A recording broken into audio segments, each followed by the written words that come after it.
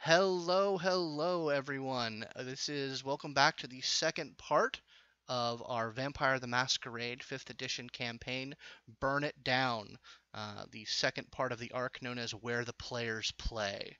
Um, we had some technical difficulties at the beginning of last episode, for which I deeply apologize for.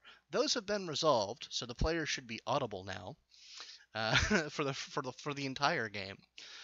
So we're going to go ahead and bring them onto the screen. Hello! Ugh. Yes, you may notice that the player of Alex Mars, James, is not visible on camera. That's because due to a shutdown-related emergency, thank you, glorious government, he cannot be at his computer, but he is with us literally on the road. So if there's any background noise or connection issues, we're going to be explaining that as him having a Malkavian issue. Nice. I'll have fun with that. And who knows what toll it will take on his mental state. But Who cares? indeed, since it wasn't audible last time, I'd like everyone to introduce themselves and give a brief physical description of their character, even though we do have the lovely art by McKenna on the lower left of the screen there. But let's go ahead and start with James and Alex.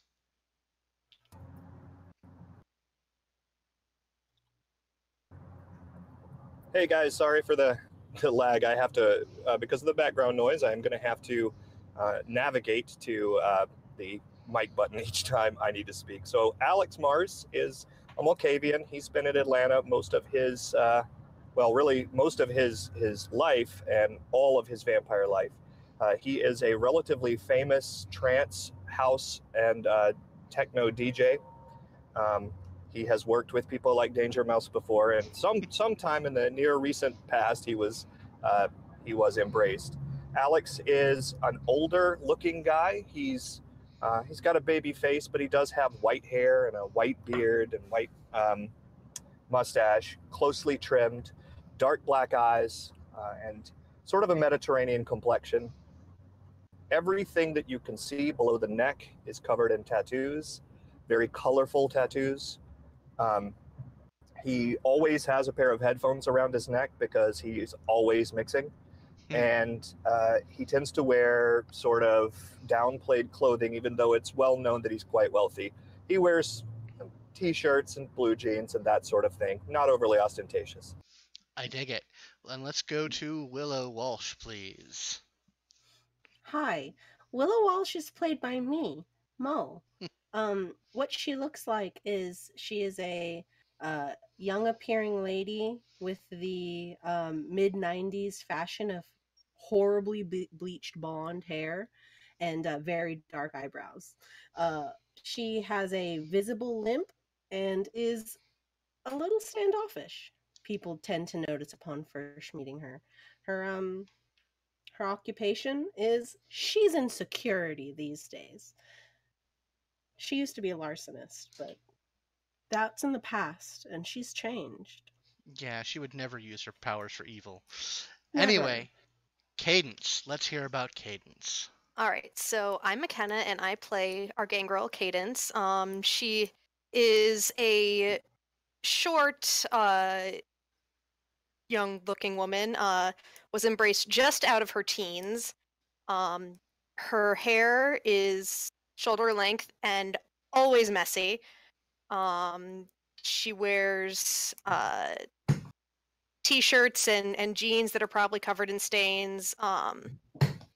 Has a scarf that is also tattered that she never takes off, and a hat not unlike this one. She is what is the term, a masshole? Yes, she is a definite masshole. Excellent. I love it. I lived in Boston for a year, so I guess I can claim, partial lineage. Anyway, Madison. Do you want to claim partial lineage, though? You know, it's a stacking effect. It gives me a bonus to my my confrontation skills. So you're just trying to put as many like regional dialect lineages on your character sheet. Absolutely. You know, got a min-max. Anyway, Madison, what's up with Madison? So Madison looks like he was probably embraced late 20s, early 30s.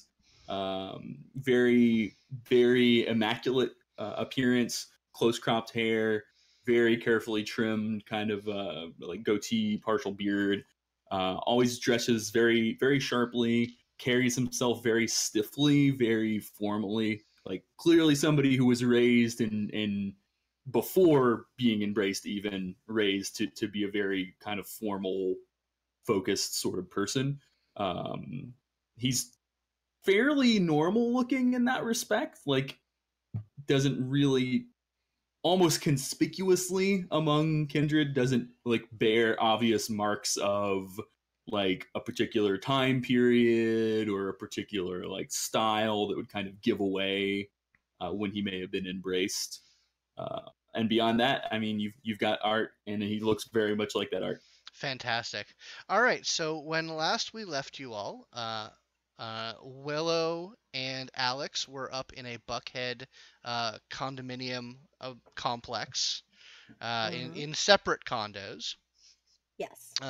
The Alex is in, I believe, his essentially permanent haven, and Willow is in a guest room. Now Madison and Cadence, however, are in the coteries' actual domain that has been afforded to them by the Baron, in the Blessed Night Revival Hall, which is a converted dance hall that served as the haven of the previous coterie that tended to this domain, who were apparently a bunch of Jesus freaks.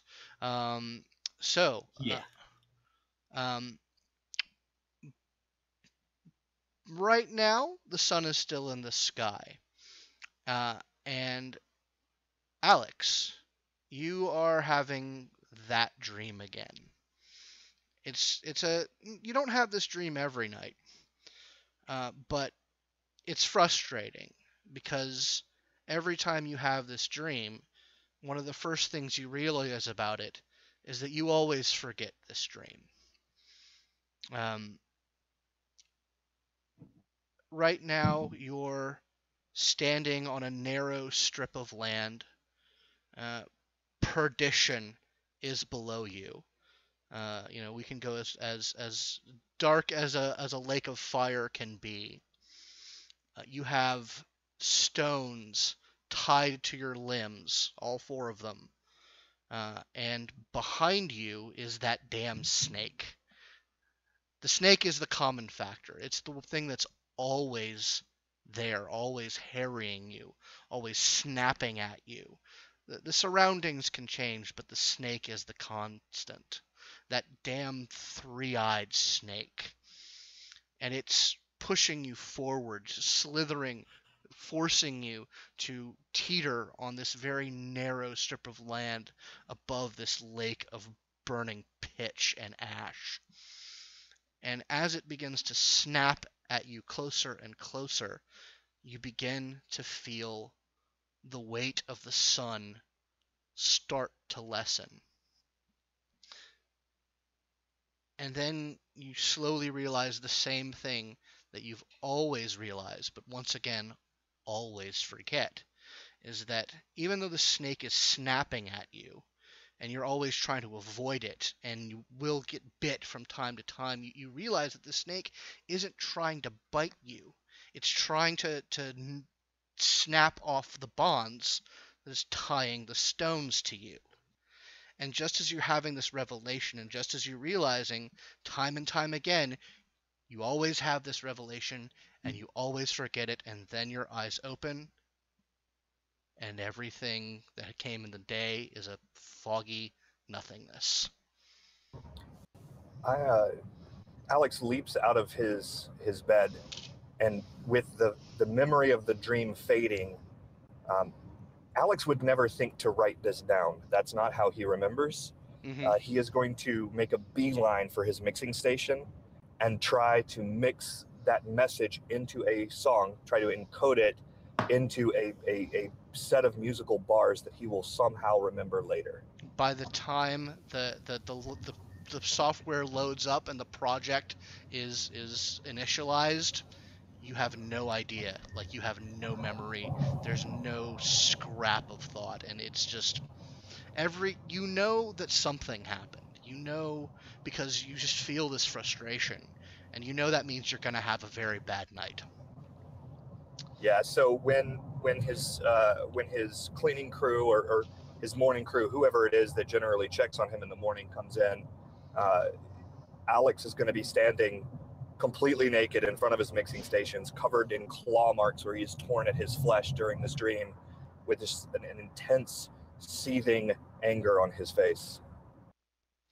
And the colors, they're just flaring in your mind. Like, it's kind of hard to focus. And that's how we're going to explain you being a little out of it this game. But anyway, everyone else, I would like, I'm going to do this roll for you, but everyone else, I would like to roll a rouse check for your nightly hunger. Remind me how that works again? Just a straight D10, right? You roll a straight D10. If you roll a 6 or above, your hunger does not increase. If it's a 5 or below, your hunger goes up by 1. Got that failure. Oh boy. Yep. Went up by 1. Okay. I passed. You passed. I'm hangry. So I believe, as of last game, Cadence, you were already at hunger 2, because you hadn't sated yourself fully. So what that means, and Alex, you also failed. So everyone's hunger is at 2. The beast is nipping at your heels. It's clawing at your throat. You are thirsty. You are hungry. It's manageable. It's not intruding on your thoughts over much, but you could eat. Anyway, after a little bit of time, after some preparations, the 4 of you get in contact with one another, and you come to the conclusion that you all need to really have a serious sit-down meeting, and probably the place that you guys think, since it is in your territory and it's the one place that you guys know is sort of suited for such things, you all agree to make your way to the Blessed Night Revival Hall. So Cadence and Madison, are you guys doing anything to spruce up the place or make any changes while before your friends arrive? She's going to trust that the other people actually know how to decorate. Fantastic. Yeah, as long as it's functional for a meeting, I'm going to try to change shit as little as possible for now. Okay. Because I don't want to make it super obvious that we're, squatting in this abandoned church. I love it. There's a suitable like circle of chairs and beanbag chairs and hammocks and whatnot that where they obviously gathered round and talked about Christ. Drank the Kool-Aid. Indeed, there is in fact one of those big orange jugs on a table. It's empty at the moment, but it is right there. Madison passes by and is like, "Oh, well, I guess we know where they went." Anyway, so Alex and Willow, do you guys ride down together? How are you guys getting there? Oh, well, he's my ride for right now. Okay, so are you going with one of your drivers there, Alex? Yeah, I'll have one of the. When you see Alex, it's clear that he's not in the jovial mood that he was in last night. He calls for his driver. He speaks in urgent, hushed tones, and you hear him say, "I want this particular driver. I need somebody that I can trust." He seems just kind of off compared to how he was last night. Okay.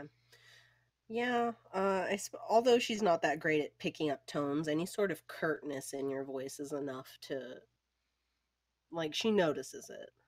And so during that ride, she's just applying bronzer and Great. Yeah, so the driver shows up.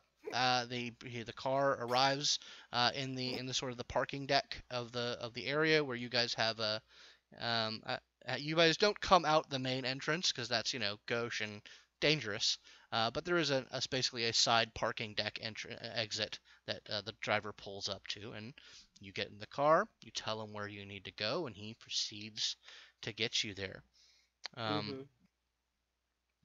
So I'm assuming some competence on your drivers that they're at least used to sort of the general gist of things. So he does not actually drop you right off at the revival hall in case there's anyone watching or anyone following, but he essentially stops about a block away um, at a bar that's close to where the address is. So you guys Cool. can. And as soon before Alex will get out, Scott, because of the distraction, because of what's going on, and me having clearly screwed up on my nightmares sort of thing, I'll leave it up to you. Does Alex think to pull his hood up and put his sunglasses on before he gets out at that bar? Let me take a look at the relevant character sheets.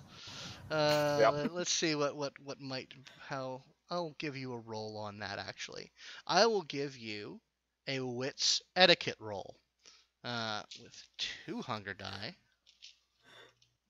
and we'll see. I do have high wits etiquette. You do indeed have decent wits etiquette. Come on, man. Put on the Ray-Bans. You get 3 successes. So yeah, you're just about to get out of it, and it's like muscle memory. You actually you don't process that you're doing it, but some survival instinct pulls the hoodie up and hides your face.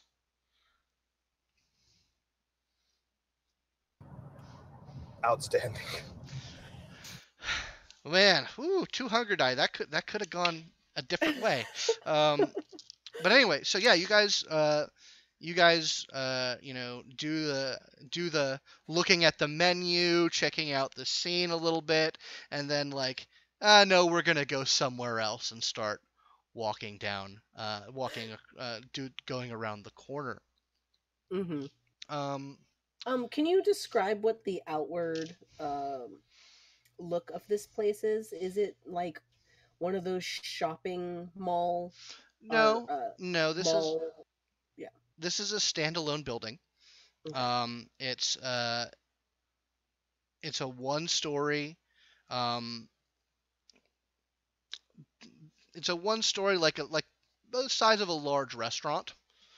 Okay.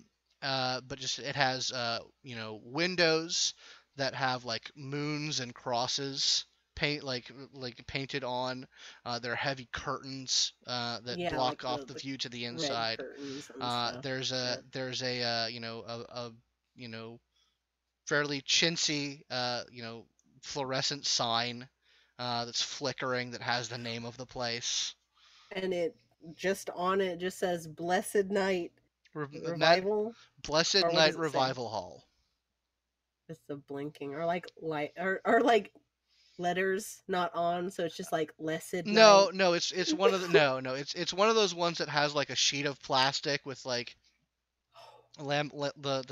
vinyl sticker and a light behind it, so it's flashing in and out. Now I would like you, Mo, and I will do this for you, Alex, to give me a wits awareness roll,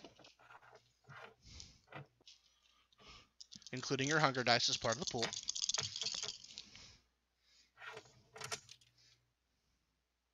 And just tell me how many successes you have. 6 and above.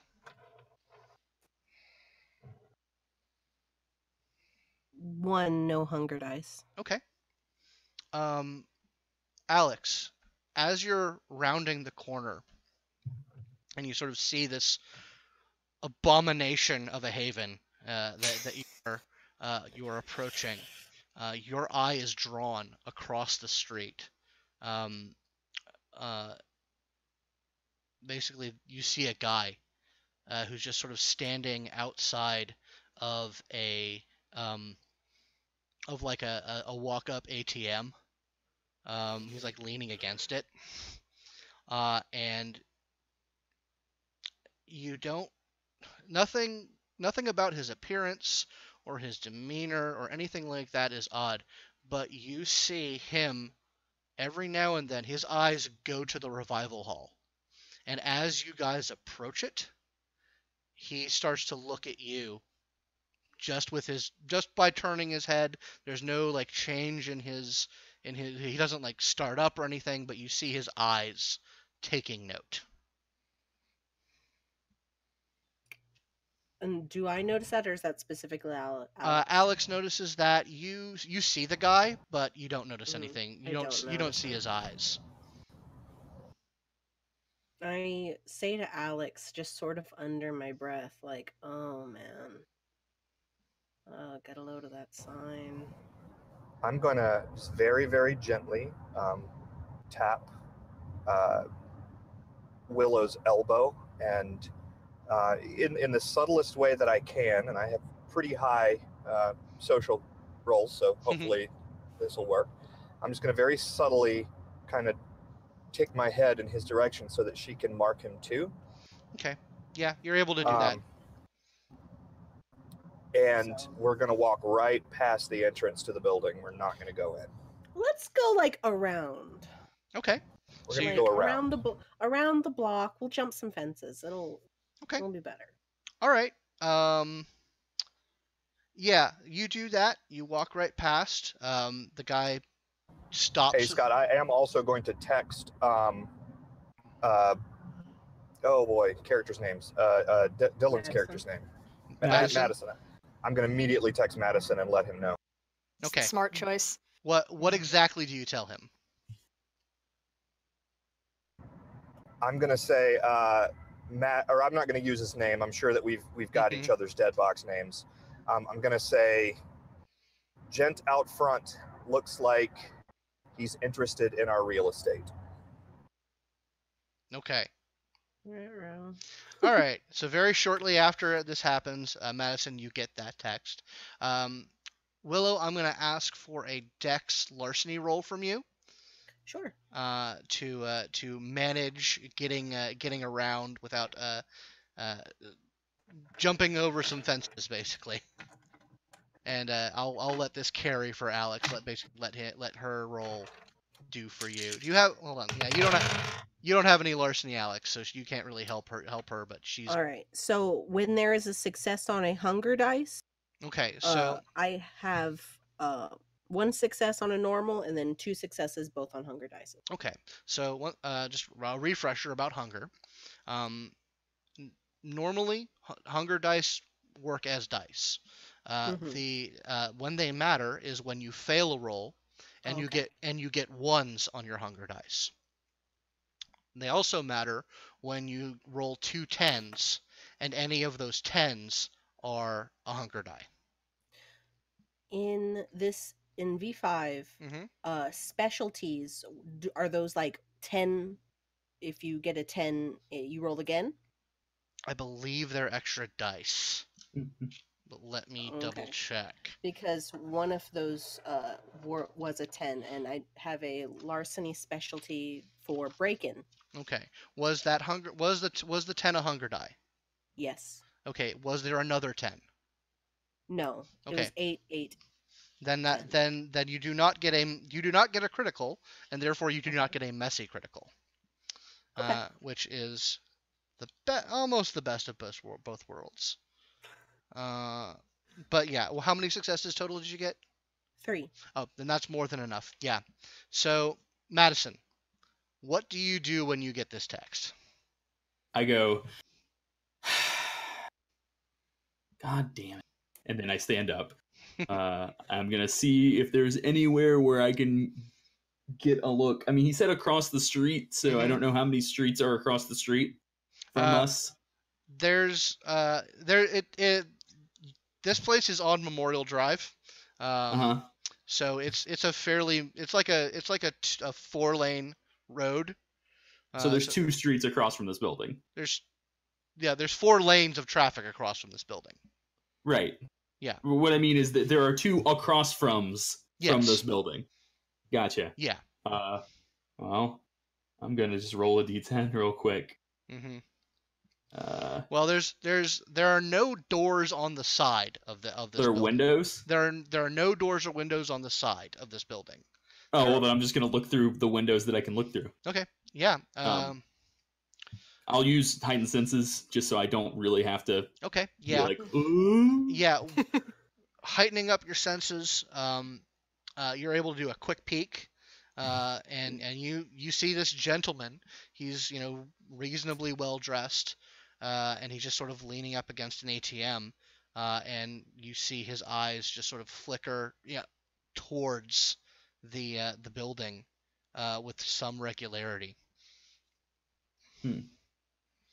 Does he do anything else? Does he interact with his phone? Does he? Yeah, he looks at his phone. He looks like he's just kind of on his phone. So he's like leaning up against the ATM, like sideways. Yeah. I'm gonna try to read his phone. Okay. All right. With heightened senses. Yeah, that is definitely going to be let's see here. We're gonna go with Wit's investigation roll. Okay.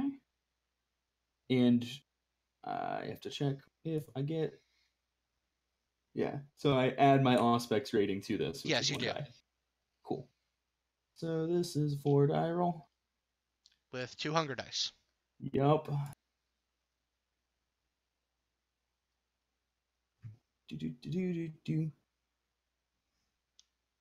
There we go. 1 success and no relevant hunger results.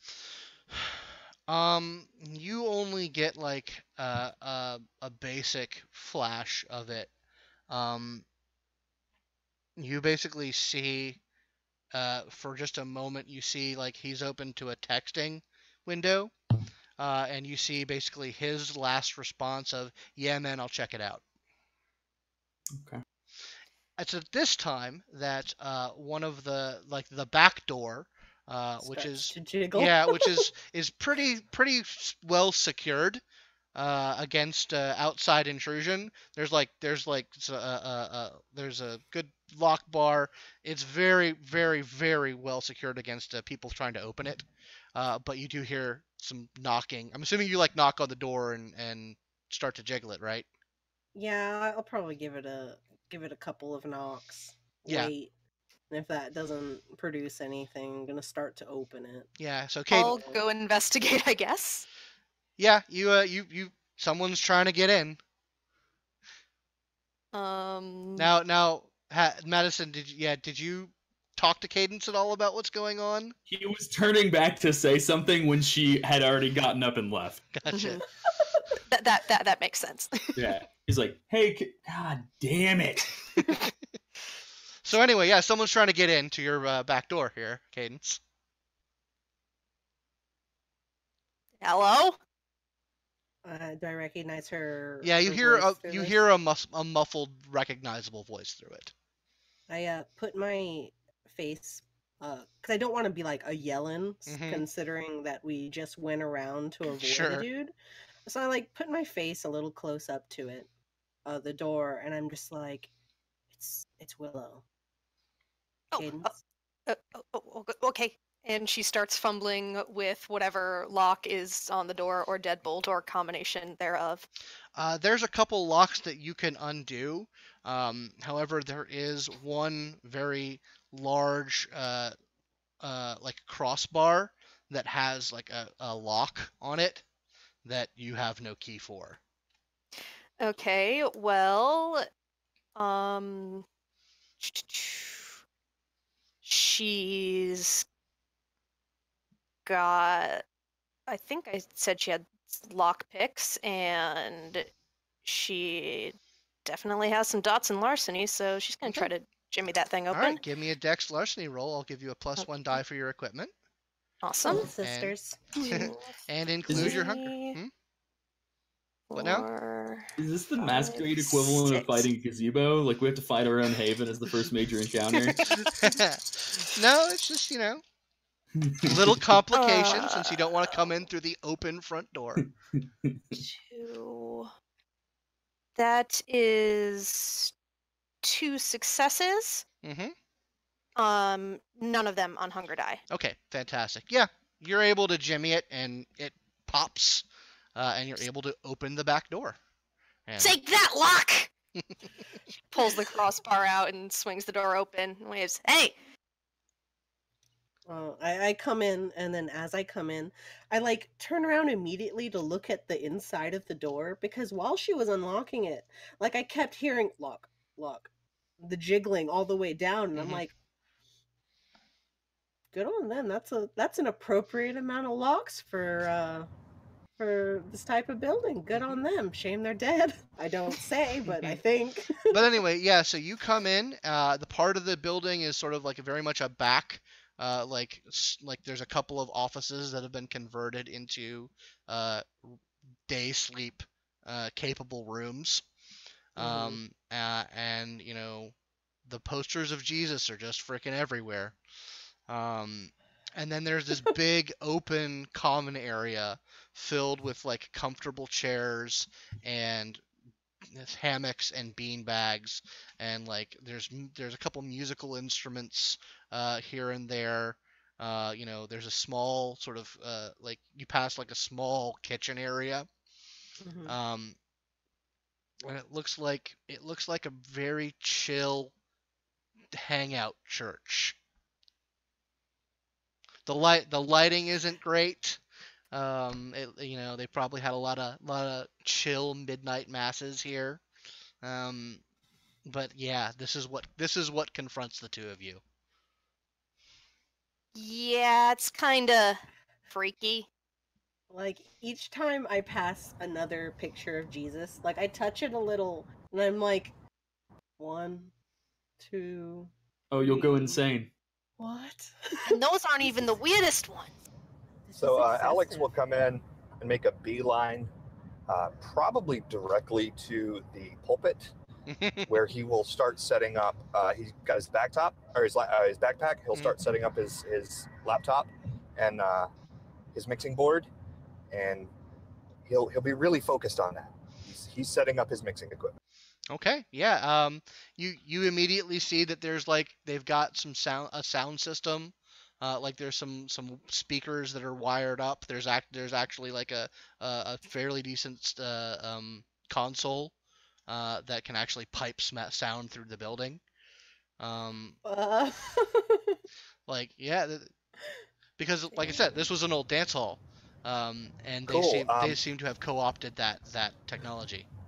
What Alex is going to do is he's going to put on one of his mixes, not terribly loud, not loud enough to drown them out, and not loud enough to create noise complaints or anything like that, but loud enough that if anybody is standing outside the building trying to listen in with heightened senses, they're mostly going to hear trance music instead. I dig it. So yeah, like I said, there's an area that has like kind of a circle of chairs where obviously like you know that they had a conversation circle where you guys can congregate and talk business with this sweet ass trance music as a backdrop.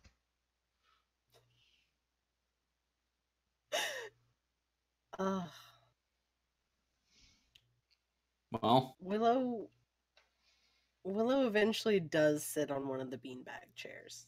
It's the better choice. She can't help it. But like this place, she already feels a little bit uncomfortable with it. She's still really uncomfortable with the ATM loiterer, and she'll probably bring that up. Just So what are the chances that is one of Mr. Tran's men that are there to keep eyes on us? Who we talking about? The guy out front. Outside. Oh. I don't know. I don't think it's a very good chance. I took a glance at what he was saying and texting back and forth with somebody. All I could catch was him saying he would check it out. And I don't see why Tran would have anybody checking it out if we're at a place that he assigned to us that he obviously knows we're going to be at. That doesn't Do track. we have any sort of way to get a read on what kind of being he is? Maybe. So, player question. Mm-hmm. The first level animalism power, Sense the Beast, lets you tell if someone is vampire or werewolf or others Mhm. not a not normal human folk. Would I be able to use that with the distance between the person and where we are at if I'm looking at them? According to the sheet that you gave me, you don't have animalism. I'm pretty. Hold on. I'm looking at the wrong sheet. I was I'm like, sorry. I just opened my sheet that I sent you because I had the wrong one saved on my computer. I know I have it. I'm very sorry. I was looking at the wrong sheet. Let me just double check that power to see if there's any roll necessary. And while you're doing that, I'm actually gonna bop over to my bookshelf and grab my book. Good plan. Yeah, Madison is just gonna kind of think out loud while she's sort of staring out across the window at this guy and just say, you know, if we can't puzzle it out, there's 4 of us and 1 of him. We can just have a conversation. I like the way you think. Just saying. This is our territory, so if he's an anarch, we're completely within our rights, and if he's not an anarch, well, we're completely within a completely different set of rights. I mean, certainly if you have the combat capability, but I don't. I'm not saying we kill the guy. Just scare him a little. Well, yeah, but I think you're saying that we, engage in some manner of fisticuffs, and All right. It's not really my. So, not necessarily. Cadence, that is a resolve plus animalism roll. Okay. And please roll your hunger dice as well. Yep.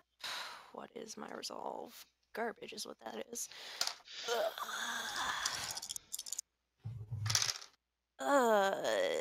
That's 2.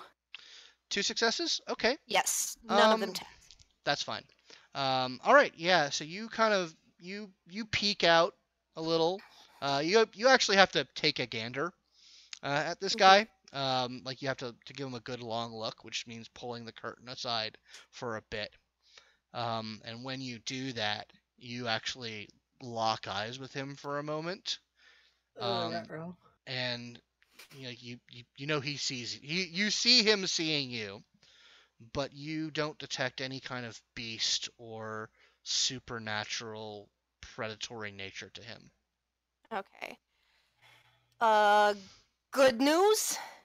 He ain't one of us. Bad news? He knows I'm in here. No. Well, he already probably knew that you were in here. He could be a ghoul, or he could be something else entirely. Do we actually know what killed the former tenants of this building? The information we were given is that they irritated a group of Sabbat until the Sabbat grew more than irritated and engaged in some manner of fisticuffs. Needless to say, I'm quite worried. When you take another look, he's gone. Yeah. Shit. Do you want me to try to go find him? I feel like that's a good idea. So if me and you, let's go find him, Cadence. And when we do, let's rule out whether or not it's just local gangs looking to sell drugs out of an empty building. Let's try to buy drugs from him. And if he does, then it's probably mortal gangs looking for a place to set up.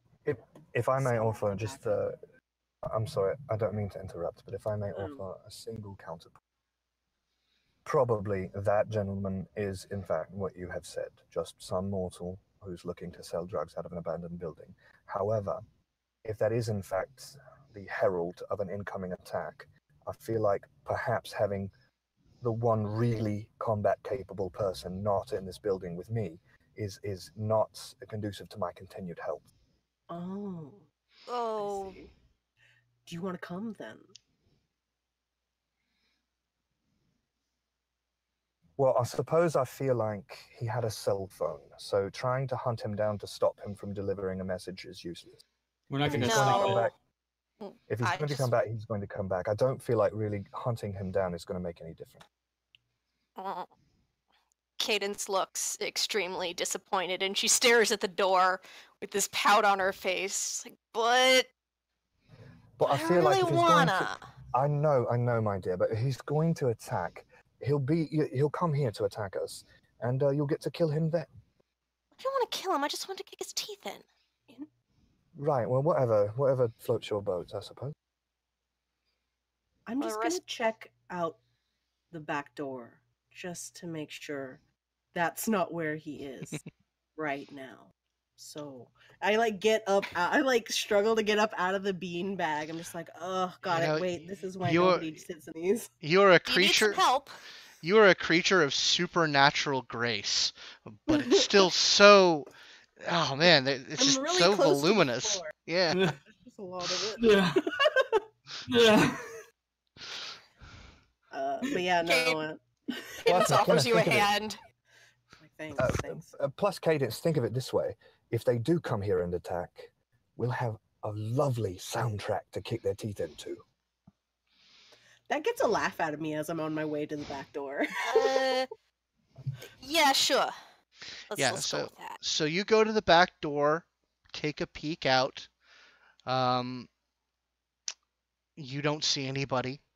Okay. And you are able to re-secure the lock fairly easily. Mm-hmm. You kind of have to give the lock a little English because it looks like it got mistreated a little bit, but eventually you're able to re-secure it.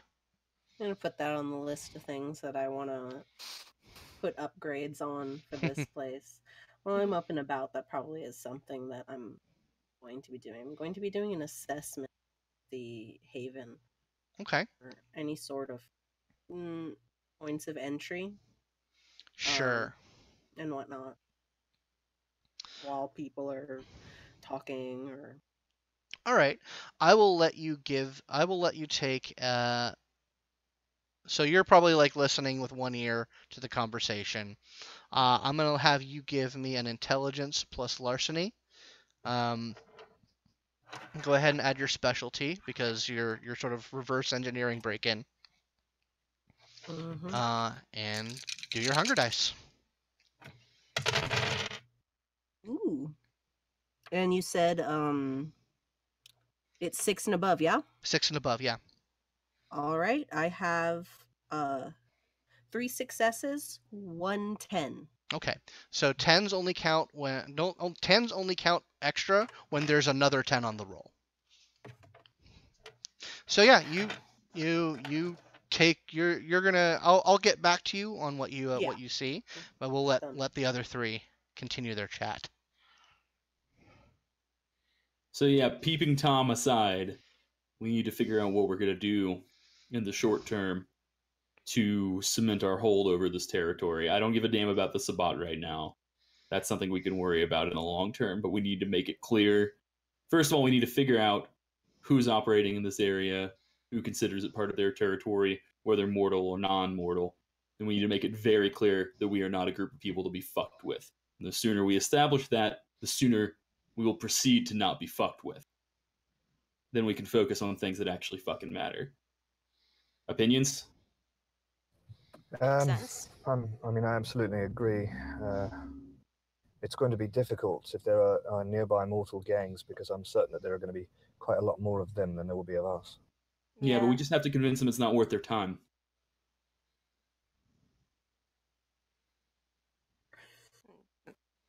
Alex will look around the room and look around sort of just at the rundown aspects of this little area, and he'll say, I just don't see why it would be worth anyone's time. I'm kind of with you on that. Does, bring up a question, which is presumably the previous proprietors of this lovely establishment were not the only ones worshiping the good word.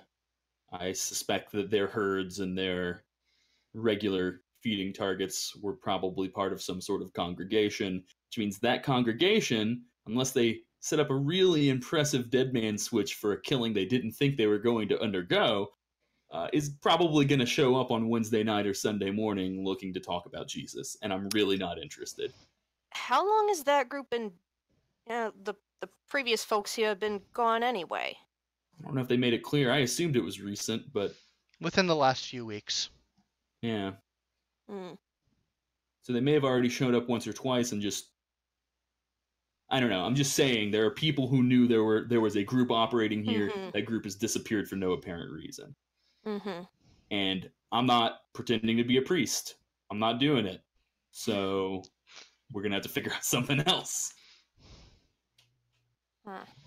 Well, I mean, the easiest thing to do is to put a notice on the door saying that the building's either been condemned or is repurposed in some way. Yeah, we don't want to say it's condemned because we're not going to condemn it. At least, I mean, I guess we could. Put up You hear- some sort of zoning sign. Yeah, you hear a shout from down the hall as I'm looking through stuff. You can say it's asbestos. And I just keep going through with the laser pointer, like looking It's an at old enough stuff. building. She's absolutely right. We could just say asbestos needs to be cleared out or whatever. So And then I mean, there just we might could- be asbestos here. if we could actually somehow convert any herd or what have you, that would be lovely. So that was where I was going with this. Is this place used to be a club of some sort, if I'm not mistaken. Turn it back. Just turn it back. It's going to be one of the most believable repurposing from a moral perspective. Oh, the building that used to be a dance club got bought by some hippies. The hippies left and somebody turned it back into a dance club. Wow, no way. I've got a possible idea. I could just buy it and turn it into my club.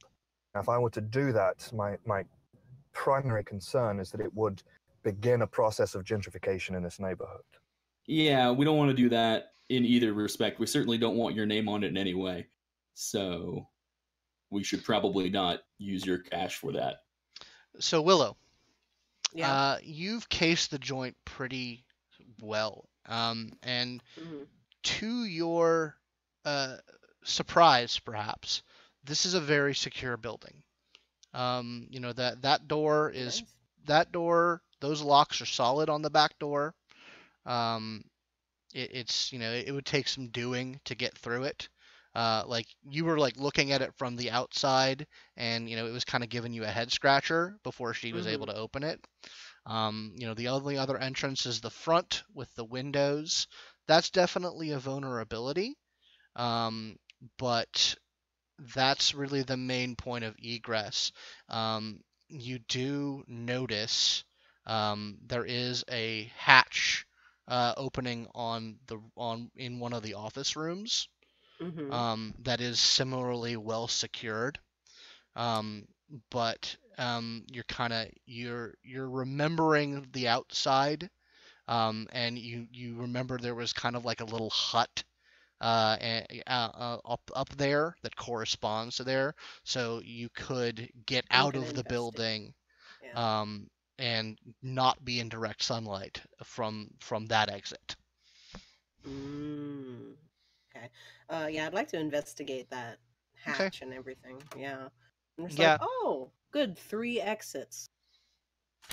Yeah, it's in it's in one of the main office rooms.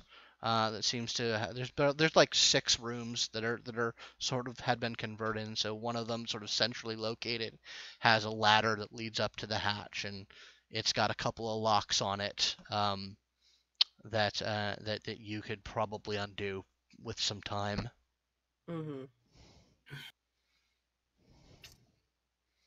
Do I want to undo them? Well, I do want to see exactly what it looks like on the other side, just so I have a mental picture of that. So yes, I'll take the time to open it up. So give me a Dex larceny with your hunger. While she's doing that, do you guys continue your conversation? Yeah, so here's my pitch. Or were you going to say something, Cadence? Oh, I was just going to say that Cadence is sitting quietly, letting Alex and Madison hash this stuff out, because that is their area of expertise and not hers. Do ones take away in this game? They do not. For all these questions. Oh, that's fine. It's fine. They do not. Ones Alright, only so, matter if they are hunger ones, hunger. and if you fail the rest of the roll. All right, they aren't. 2 successes. Okay, it takes you a little bit because there's, these are some more heavy duty locks, but you're working through it. So I'll let you know when you got it open. Anyway, So, Madison, you were saying? yeah, here's my pitch. We can kill 2 birds with 1 stone. We want to get our fingers on the pulse of the area, and we want to legitimize this place so that we can kind of hide in plain sight, which is, the thing that we do as horrible blood-sucking parasites of the night. So, we retrofit the place back into a club, and we put the word on the street that this is a place where you can come at certain hours to have certain dealings under the protection of the proprietor. We draw them to us. I like your proposal. Allow me to make one counter proposal. We do want to legitimize this place, and we want to make this a place that the neighborhood denizens are not afraid of. Very specifically, if we're going to sort of claim this area, we want the mortals of this area to be willing to support us. Exactly. So here's my thoughts. You and I both operate charities that don't have our names attached. We could buy this building as a co-venture between our charities. Easy. And establish it as a sort of youth club. We could genuinely, actually legitimize this building while using it for our purposes, and then when we are done here, it will actually be a place where the youth of this neighborhood can come and find safety and education and camaraderie absent the violence of the region. Well, youth club by day, dance club by night. It's not the worst idea I've ever heard. I will definitively at some point give you the worst idea you've ever heard. Oh, I'm sure you will. Quite a good one. That's actually not a bad thought. Not that I would know a good thought, but I know that's definitely not a bad one. Hey, don't sell yourself short. It's much easier to tell bad ideas than it is to come up with good ones. Besides which, if you were the idea person, then people like me wouldn't have any reason to exist. So I'm sure that your ideas are going to be quite lovely when people are swinging baseball bats at my head. Heck yeah, they are. So Willow, you are able to pop that last lock and open up the hatch. There is a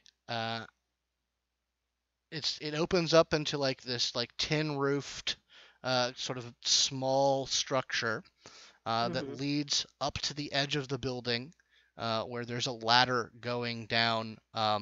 And just on a quick approximation of it, you can tell that you can get from the top of this building down into the shaded area of the alley fairly quickly. So this definitely seems like a bug out hatch. Yeah, no kidding. And like you're looking around and like there's like low key barbed wire around the edges, so it's difficult to get into.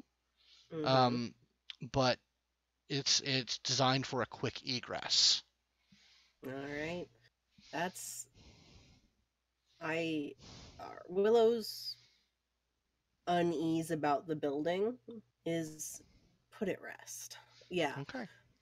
After seeing all this, she's just like, okay, no, these guys knew what they were doing. They probably weren't killed in their sleep, so I could rest easy with that. Okay. So you shimmy down, resecure things, and sort of come back into the conversation. Yeah, this place is watertight. Yeah? No shit. 3 exits. They have what appears to be a actual factual bug out hatch in the Where's the third? office. Oh, the hatch is the third one? Yeah. No shit. All right. Yeah, no, it's pretty secure. Wizard. Did you guys figure out what you wanted to do? Are we hosting quinceañeras here? What's happening? You're not super far off. Actually, yeah. Well, one thing we're definitely doing is changing the bloody name. Please. Oh, heck yeah. I hate that sign. Oh, the sign's fucking gone tonight. Oh, We're all in agreement, right? That sign is fucked.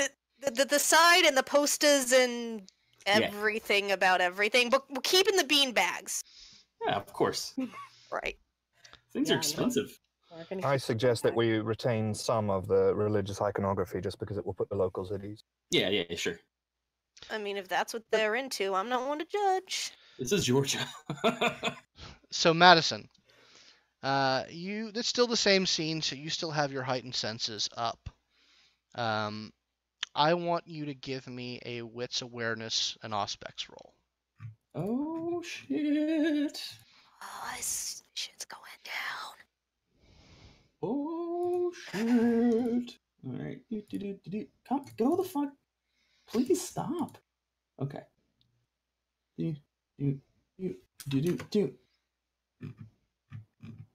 I got 2 successes. Okay, so it's a little difficult to hear over the music, but you hear at the edge of your perception, you hear a low rumble start to slowly approach, like the sound of a heavy engine. Hey, what the fuck is that? He stands up. Anybody else hear that? What the fuck is what? And she's going to actively try to hear whatever he's hearing, whether or not she actually can, because she doesn't have aspects. That's a wits awareness. Okay. I'm going to go to the window again, because whatever, people know we're here. I don't give a fuck. I don't actually think I have heightened senses. I have aspects. You have to check my sheet. Right? No, you don't. You have sense the unseen and premonition. Okay, cool. That's 2. 2 successes. Yeah. It's you think you might hear something, but it's hard to filter out of the music. Hey Alex, can you turn the tunes down just a little bit? Pull the blind and look. There's you don't see the source of the noise, but you do see a collection of about 5 people rounding the corner. Like coming around to our back entrance or coming towards us? To the front entrance. Okay. So we've got 5 people heading our way. I knew we should have chased that guy down. What's their body language looking like? Yeah. Are they like doop, or are they like "Dah, motherfucker"? You know, like. Give me a wits insight roll. Alrighty. I'm better at that. Excuse me. All right. I'm better at it, but I failed. You failed. Did you hunger fail? I did not. Yeah, you can't get a read on them. There's too fucking dark outside. Yeah, it's too dark. They got some kind of energy to them, but you can't get a beat on it. Yeah, I can't really tell if they're here to throw down or like what the hell's going on. So as you're I'm gonna open the door and say hi. So basically, as you're opening the door, one of them is in front of the door and like has his fist raised to knock, and he's just How's it going? While that is happening, Willow definitely is going to be back in a way. Okay. Like around a corner. Gotcha. So if they come in, they'll see however many people decided to stay there. Gotcha. Okay. That way, if I need to surprise somebody, I can. So this is a young African American gentleman, probably in the area of his 20s, on the low end of his 20s, probably. He says, "Hey man, are you guys holding communion tonight?" We weren't planning on it, but I mean, is there something on your mind? He's like, "Oh, it's just we haven't had communion in about a week or so, man. And we noticed you guys were. Are you with the brothers and sisters?" No, unfortunately, we're not. But hey, why don't you come in and take a seat and tell me what's on your mind? It's the least they can do, right? He's like, kind of gives you a side glance, and he kind of looks to his fellows, and they're pretty wary, but they all seem to sort of silently agree that getting into the building is better than not getting into the building. So they start to file in. And these are all young people. There's 2 women and 3 men. A doggo approaches. It's okay. They have a dog. Like the dog like moves in and like immediately goes to a corner. Well, Cadence is here, so at least one of us isn't totally repulsive. Yeah, but it just like it just like it goes to a corner that like immediately looks like it's his corner. Gotcha. So like it immediately like circles 3 times and sits. But all these 3 young people, all these 4 or 5 young people, they're well dressed, they're groomed. They don't look like thugs or ruffians. But they sort of come in and like sort of scope out the place and like some of them sort of like one of them goes over to like the coffee bar essentially and like starts rummaging around and they just sort of we did leave everything pretty much how it is. Yeah, it's pretty much exactly like they look except like for the bump and trance music. Indeed, like they don't seem to be reacting like poorly to that. Like you think that like music is probably a thing that happens here. Maybe not this style of music, but it's not like I'm assuming it's not like Satan trance music, Alex. No, just no, it's actually, and when they come in, I will dip it into something that is more. It's still going to be EDM, but it's going to be more gentle. So there's no big bass drops or anything like that. I dig it. Kind of ambient house, yeah. Yeah, they seem to put it in. So they I call this one Ambient House of the Lord. I love it.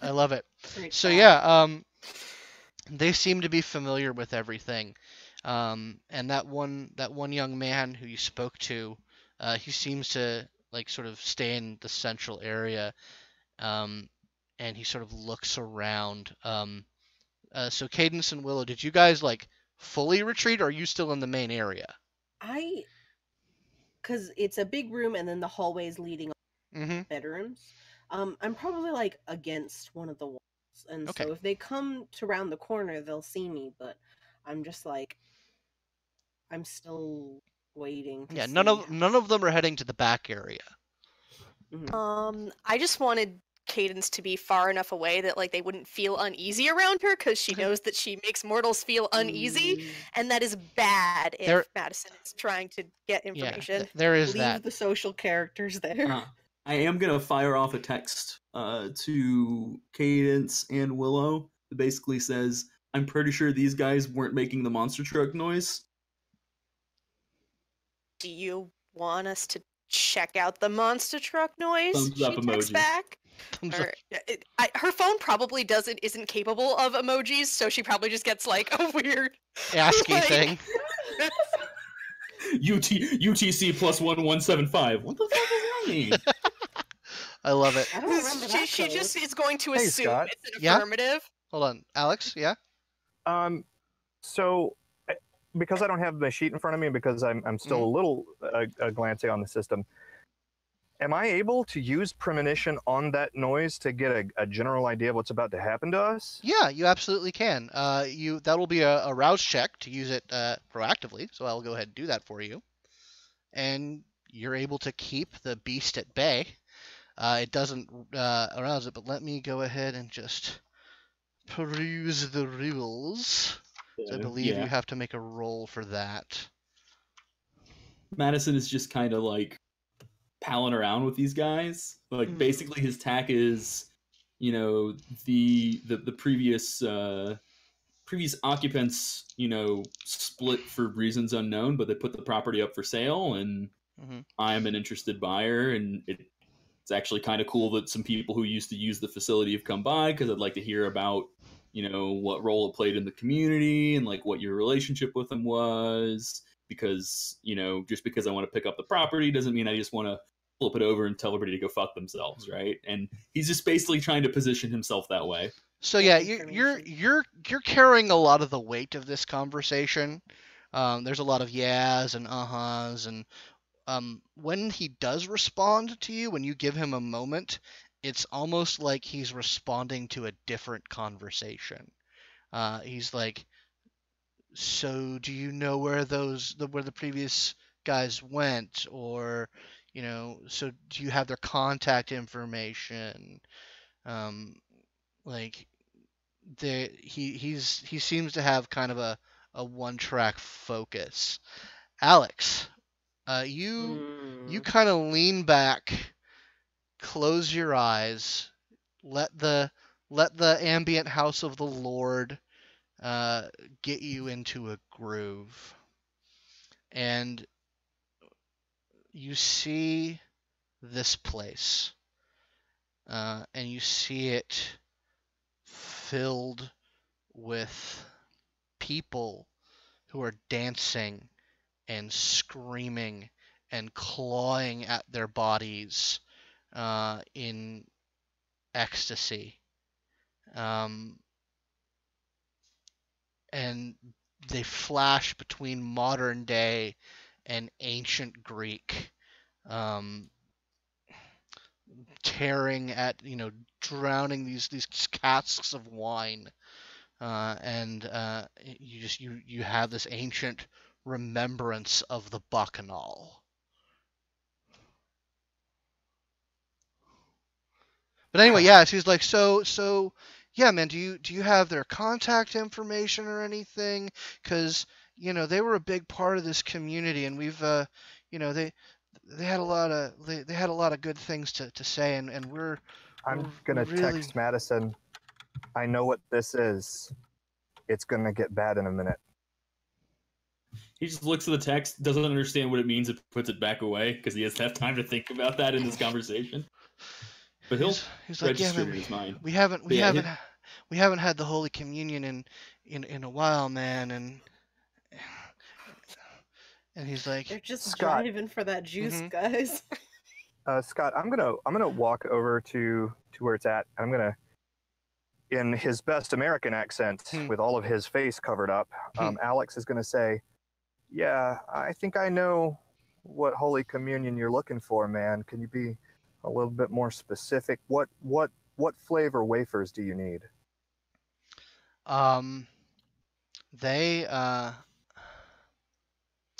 He looks to one of the other people, one of the girls, and like they share a significant glance. Hold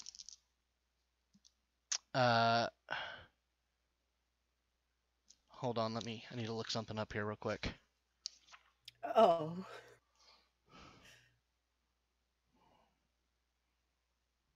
They're all definitely ghouls. Yeah. Maybe. Oh shit! I just found a typo.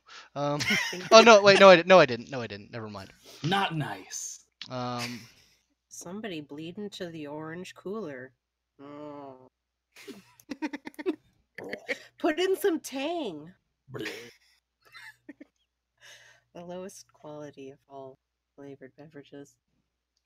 In case you love Tang, then it's fantastic. It's So I'm gonna something. I'm gonna need to roll something for you, Alex, real quick. Give me but a moment to. Ominous. Yeah, I'm sure it's fine. Yeah. Toad's gonna be okay, guys. It's not like this is a World of Darkness game or anything. Yeah, whatever. I'm sure it's fine. Probably just rolling for what positive personality traits they have. Indeed, absolutely, that's what it is. All right. Oh, I know exactly what it is. So, Cadence. Yes. Were you going out? Were you like slipping out the back to try and find the motor noise? Is that what you were doing? Yes. I Okay. feel like that's a bad plan now, but Cadence wouldn't know it's a bad plan. As Yeah, far as she's concerned, she has permission to go investigate. Indeed, so that's you what she's do. going to do with enthusiasm. So, I watch you go to the back door like. And she's gonna look at she's gonna show Willow the text. And I sent it to Willow too. yeah. Well, I'm thinking that like things have proceeded. Like the warning bells didn't start going off until you were well on this action. So yeah, so you're able to get out the door. And are you how are you prosecuting this action? Are you trying to be stealthy about it? Are you could she get, like, I know she didn't hear a lot, or she didn't hear it very well, but did she get like a direction from where that rumble was coming from? once you get out the door, and Alex turns down the music a little bit, you're able to hear it. You're able to hear sort of like the sound of an idling big motor. Okay, then she is going to go towards it, and yes, she is definitely doing that stealth thing. Okay, give me a dex stealth roll with your hunger Okay. dice. Slinky. All sneaky-like and quiet-like, hopefully. 1, 2, 3. No relevant hunger die. Fantastic. So yeah, you're able to sneak through the alley, and get around the corner, where you see this short, like it's an old like short school bus that's been painted midnight blue, and has like it has the name, Blessed Night Revival Hall on it. And there are probably about 6 people like in the truck, in the bus, just sort of hanging out while the engine idles. Okay, and if so, I would like to use Sense the Beast again here to see if any of them are vampires. Okay, go ahead and roll that. It is resolve plus animalism plus composure. Oh no, sorry, no, not plus composure. It was all plus animalism. Yeah, sorry. That's 1. 1. Yeah, you don't detect any beast in any of these people. Okay. All right. So she is not going to antagonize them. She is going to slink back into the house, and then she's going to send probably actually just I'm probably a text chain to everyone because that seems to be the safest bet. Right. Just being like bus full of Jesus freaks. All right, I'll let you know when that goes off. Okay. So back in the hall, he gives a look to one of the girls, and she comes a couple steps up to you, Alex, and gives you a hard look. And she's like, I sense the blessed presence in him, brother. I don't know if they're one of the anointed ones, but they have the Holy Communion. I can feel it. The Lord moves through me, sister. I think I know what you're looking for. They kind of, there's a mood to them, like it's kind of relief, it's kind of anticipation, it's kind of like, truly you share their nature. You have the holy light. I share the holy light, but I share it in a different way. Brother and sister, I think that we can probably help you with what you need. But before that happens, I'm going to have to ask that you have a little faith in me. I need to speak to my brother here about what it is specifically that you're looking for. Can I trust you to let us step aside for a moment and speak? They kind of say, yeah. He's like, call. He turns to another one and says, tell the others. And it's at that time that Cadence, you come through the back and you see Willow there waiting for you. What's up there? And what'd you see? Just she sends a group text, holds up her phone so Willow can see bus full of Jesus freaks. How many? 6. Types it in, presses send, so the others have it. So yeah, you guys, so they sort of, they're waiting, like they're giving you some time, but they're obviously just like, there's a big mood of nervous anticipation here. They need their fix. They're thirsty. Okay, so I'm going to take Madison back to where Willow and Cadence are waiting, and I'm going to say, we all know what they're looking for, and I have to tell you, if we don't give it to them, we're going to be involved in a fight, but I don't feel comfortable chaining them beneath the weight of my blood. Yeah, well, we don't know anything about these guys.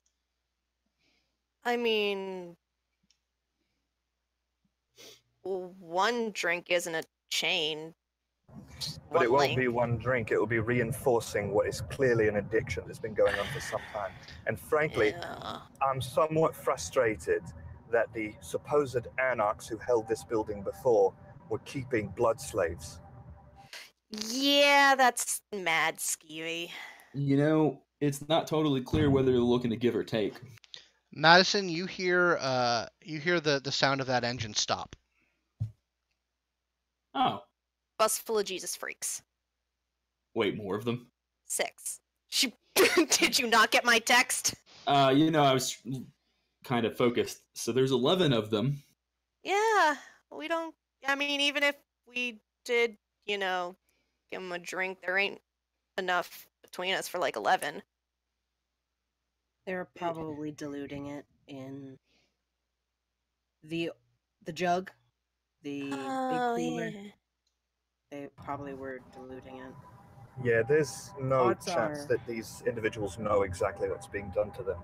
But No. what I do know is that if we don't do it, it's going to get painful. So I'm at a loss here. Madison, you're the idea, man. What do we do? No, we definitely need to do something. It's an asset that already exists. Even if it's one that I'm not totally comfortable with in the short term, we can't really pass up that sort of influence and connection. And those people are going to be fucking miserable. And It's going to be a terrible... And if they know that we got what they want, then they're not going to shut up about it. Correct. Which is also a problem. I mean, there's a certain amount to be said for breaking the addiction slowly. Yeah, we can exactly. offer them a treatment, as it were, and slowly wean them off of it. But For 11 I people, register my discomfort with it. unmanageable for 11 people. Weaning off ghouls is a frustrating process. For Not one. easy. For 11, if they get desperate enough, Well, They'll come back here and find us and take what they want. the way I see it is that we're pretty much in that situation already because those people haven't had a drink for almost a month now. yeah. I am definitely not going to advocate for Cadence kicking the shit out of 11 innocent people. I'm not advocating for me kicking the shit out of 11 people. 1, maybe. 2, maybe. 11? Hell no! Well, I mean, you can handle this. Well, then I think our path is clear, unfortunately. Yeah. So we just need to figure out how to, stretch the old rations. Well, I would say 4 separate decanters. We each contribute. Fuck, I hate this. Well, if this is the shittiest thing we have to do once we've moved in here, I think we're actually pretty lucky. Yeah. So Alex will it's not go an to uncommon- try to find like a supply room and see if he can find communion supply. You don't find there's that kitchen area which seems to be like the closest thing.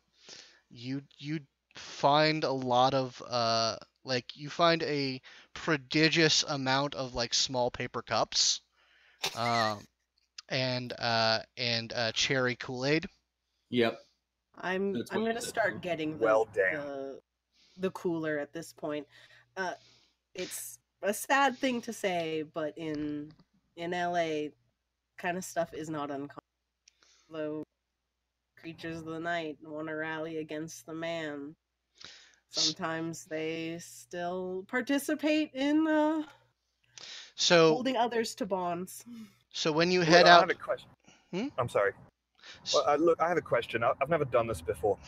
Is it possible, since we're really going to have to do this out of a single decanter, is it possible that we mix it up in there and we don't actually know who's done it, I guess? Like, if we mix our blood, will it still work? Yes. Yes. Yeah, it's going to make it worse, actually. So let's mix it in, dilute it, What do they have to mix it with? I say it as I like start to open the cooler and I look at the cherry residue in it and I'm just, oh. So, Scott. Yeah. Could I make some sort of roll to try to piece together the exact methodology that was being implemented by our predecessors? Sure. Let me take a look. I got a bunch of academics. You do, in fact, have a bunch of and I'm real smart. Give me. Hold on. Because at this point, we've got give me the tools, the area, the people. So yeah, I'm gonna say that to get a full picture of this, you're gonna need an intelligence academics roll and an intelligence occult roll. But that could be done by someone else, and you guys can. I'll do the academics part because I have no occult. Does my history specialty help me in any way here? No, you don't think that it would. I have a single dot of occult. There you go. Right, I've got 3 successes. Okay. Oh God! It rolled under the desk. All right, let's do another one. Remember that 2 hunger. That's 1. Okay. That's all automated, motherfucker. Yeah. Well, I was saying that for Cadence's. So yeah. So the 2 of you kind of like you're in you're in the kitchen area. Willow goes out and gets the cooler, and there are 11 people in this room now. And you sort of, you're able to look around, you look at their materials, you look at what they have, you find like an old notebook that has like kind of like a script, like a very hastily like script to it. I'm gonna toss that at Alex. Well, you actually I'll immediately start pouring through it. Yeah, so you're able to piece together. It's not. Good luck, Father. It's not exactly as bad as you think, because from reading this, you sort of get like you guys have sort of 2 ideas of what this is. It's give or take, and you think it's more of a mix. You think that there are at most 4 ghouls here, because they talk about like the child of the east wind, the child of the north wind, the child of the west wind, the child of the south wind that receive the true communion. Scott, one of the things that's going to be very, very important for me is, do I see any Sabbat rhetoric in this script? No, you don't see anything. Although I will say you're talking about like mixing your blood in a common vessel. You're getting. Oh no, that is precisely why I did that. Yeah, no, you're getting some PTSD flashbacks basically. Well, is it PTSD if it's a really good memory? But like it's a really bad thing, but it's still a really good memory. That still counts. Yeah. And but yeah. we feed the mixed blood to them, we can feed it to each other. Well, you don't have the blessed cup and the holy rite of Cain. But anyway, so yeah, like you think that there are like 4 actual ghouls here, and the rest of these people are jonesing for the kiss. Oh, that's so good. Madison like looks at Cadence and just goes, "That is so fucking good." All right, so okay. That is so good. Not. That is 7 shitty slavery thing points less bad than I thought it was, and 7 herd points better than I thought it was. That's at least 49 points. Out of character, Cadence does have the obvious predator flaw, so she can't actually keep a herd. For you, that's true. Great. For Just her, wait till one of them is sleeping. But this is pretty fantastic because it means Cadence doesn't have to keep a herd. You can use the Haven. That you can use the Haven because they'll keep coming back. Fair. Anyway, so so you guys are able to sort of piece together like, oh, we don't need to know who the ghouls are. We just call them by these ritual names, and they'll just They'll come forward. yeah. You give them We a should sip, each take But one there- of them. That's plastic the most cup. fair way to distribute that. But there is a mingle, like they do mention like the holy vessel and the commingling of the divine essence. Willow says under her breath, "Oh my god, it's just an orgy house." They just had So an like orgy you house. get Did the you just idea. get that? When she says that, They're I fucking literally for laugh. Jesus. hmm I thought it. Dude, Oh. you ever should met have a Catholic? seen the bed that this one chick had. It was definitely exactly what you're thinking. The bit. Oh my god. Yeah. Yeah, no. Yeah. They was some nasty motherfuckers. Yeah. But yeah, it does mention the you like the pouring of holy essence commingling in the vessel. So there is an element of putting multiple blood in a single carrier that's then distributed out. At least that's the proper ritual. Well, Whatever. you actually don't see any mention of them seeing what goes into the jug. Let's Hey, guys. dip into another room to prepare the elixir. I'm gonna. It's 8:27. I'm gonna ask that we go ahead and break because if I don't pee right now, I will actually die. Fair enough. We were about to do a break. That's fine. And we so can all think Excellent. about how we want to enslave these people. All right. Well, thank you very much, guys. We'll be right back. How long is the break? As long as it takes for us to take care of our business. Okay, I'll be back. Bye. All right. Thank you, everybody out in the chat. We'll be back soon.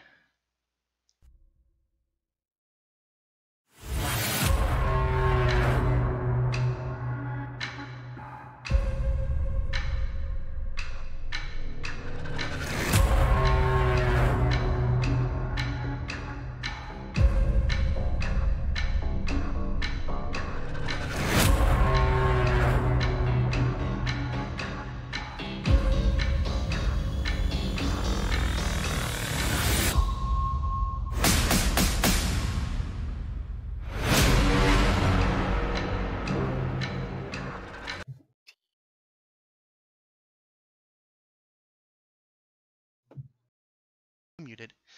And we're back. Thank you, everybody, for indulging our terrible biological needs. But anyway, so when we last left the coterie, they were surrounded by mortals who were all jonesing for their various fixes of one sort or the other. And they were trying to decide just how they were going to manage the distribution of blood. So let's join them back at that discussion. Have we, the four of us, like moved to the office? Because you've moved back into one of the pondering in the office. you guys are actually in the kitchen area, where the sink is and the Kool-Aid and the cups are. You've closed the door basically so that you won't be heard. I turn on the sink so the hot water starts running. So I'm getting the feeling that we are going to be preparing Kool-Aid. Yeah. Oh yeah, We're totally preparing Kool-Aid. I mean, for the normal people. I mean, that's how communion. Well, I mean, it really depends on the ritual. Does everyone get a normal sip of something, and then only the four? It sounds like that it sounds like the essence is diluted and mingled in the vessel. So that sort of sounds like they put their blood in the Kool-Aid. And only the four people get the Kool-Aid, or does everyone get And the only Kool-Aid? the four people get the Kool-Aid. Right, let's make the Kool-Aid. And then there's sort of vague references to the greater communion, which you're pretty sure involves fangs and the removal of clothing and people brought back for orgies into the rooms. Yeah, it's probably one of those kind of Jesus cults. Yeah, so I have the hot water on. I'm like looking at it and I'm like zoning just the realization that this is indeed an orgy thing and that this is indeed an orgy cult thing. And I'm like, man, I've only been in Georgia 48 hours. And now you've inherited a Christian sex cult. This isn't what I That's just the thought. kind of thing that happens here in Atlanta. Well, it's like the lyrics say, "Welcome to Atlanta, where the players play." And Where the players Can confirm. all right, Yeah. so whose blood is going into this Kool-Aid? That's what I need to know. I'll do it. Okay, I need a rouse check. Might as well. I mean, if we're all in this together, we are going to all be in this together. Yeah, I passed. Okay, you're able to give of your blood without slipping the leash of the beast.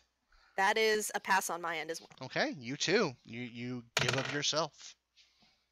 One for me as well. Okay. Dang, I'm on a roll. And I will roll for Alex. I'm on a roll today. Actually, before I put my blood in this, I'm going to sort of look to Madison for guidance. Like, do I need to do this? Do you want me to do this? I think we should all do it because that's the way to ensure that everybody has an equal investment and then there's no later accusation, resentment, or misunderstanding of the issue. All right. Well, you're sort of the leader, I guess. So here goes. Yeah, agreed.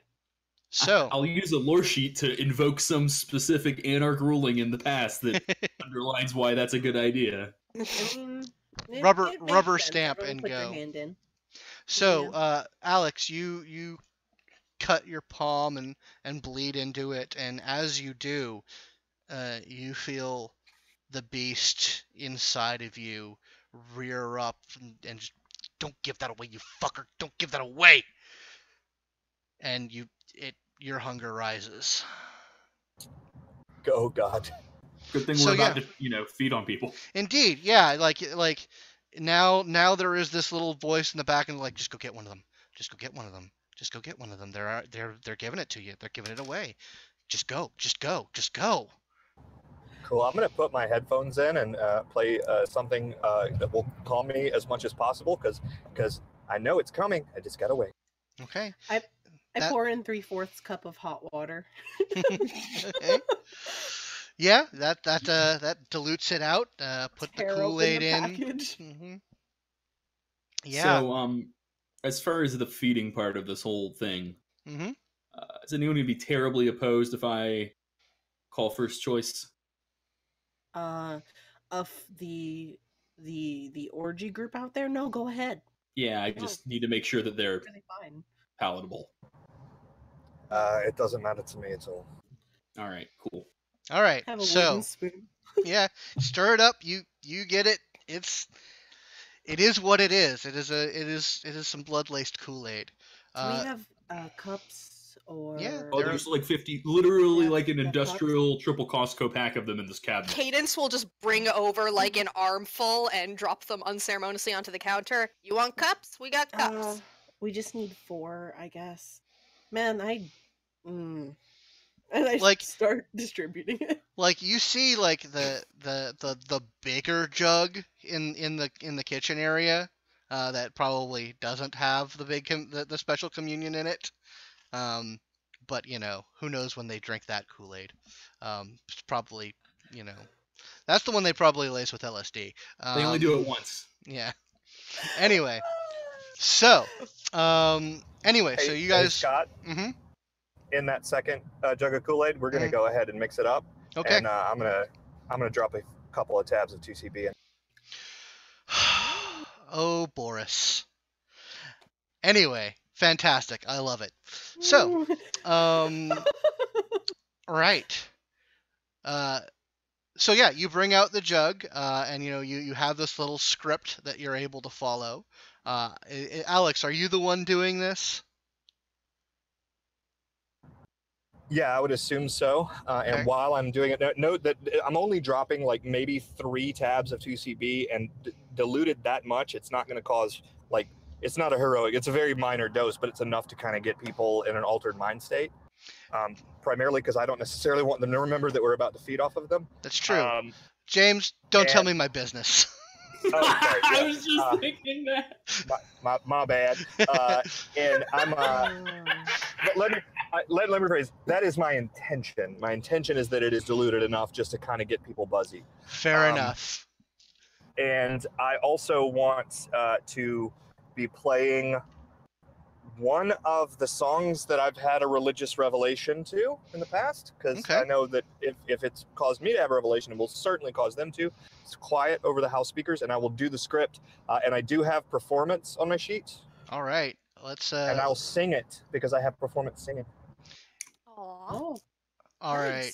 I'm gonna. Oh man, you do, don't you? All right, so that's gonna be a charisma and performance. So. And you are at 3 hunger, so Jesus Christ. So I'm going to give that a roll. And I'm going to make an executive decision and say that the song that you're playing is God as a DJ by Faithless.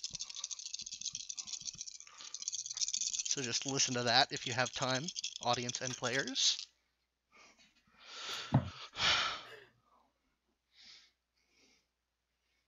Okay.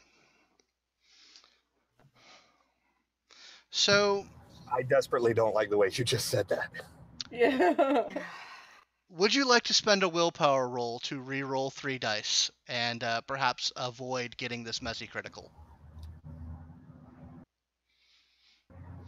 I would indeed like to spend a willpower to re-roll 3 dice and avoid eating everybody in this establishment. Okay, so I will tell you, of your 4 normal dice, you have 2 regular successes and 1 10. So the question is, you're definitely re-rolling the 10. Which of do you wish to re-roll your 2 successes or 1 success and a non-success? Uh-oh. We lost him. We lost him.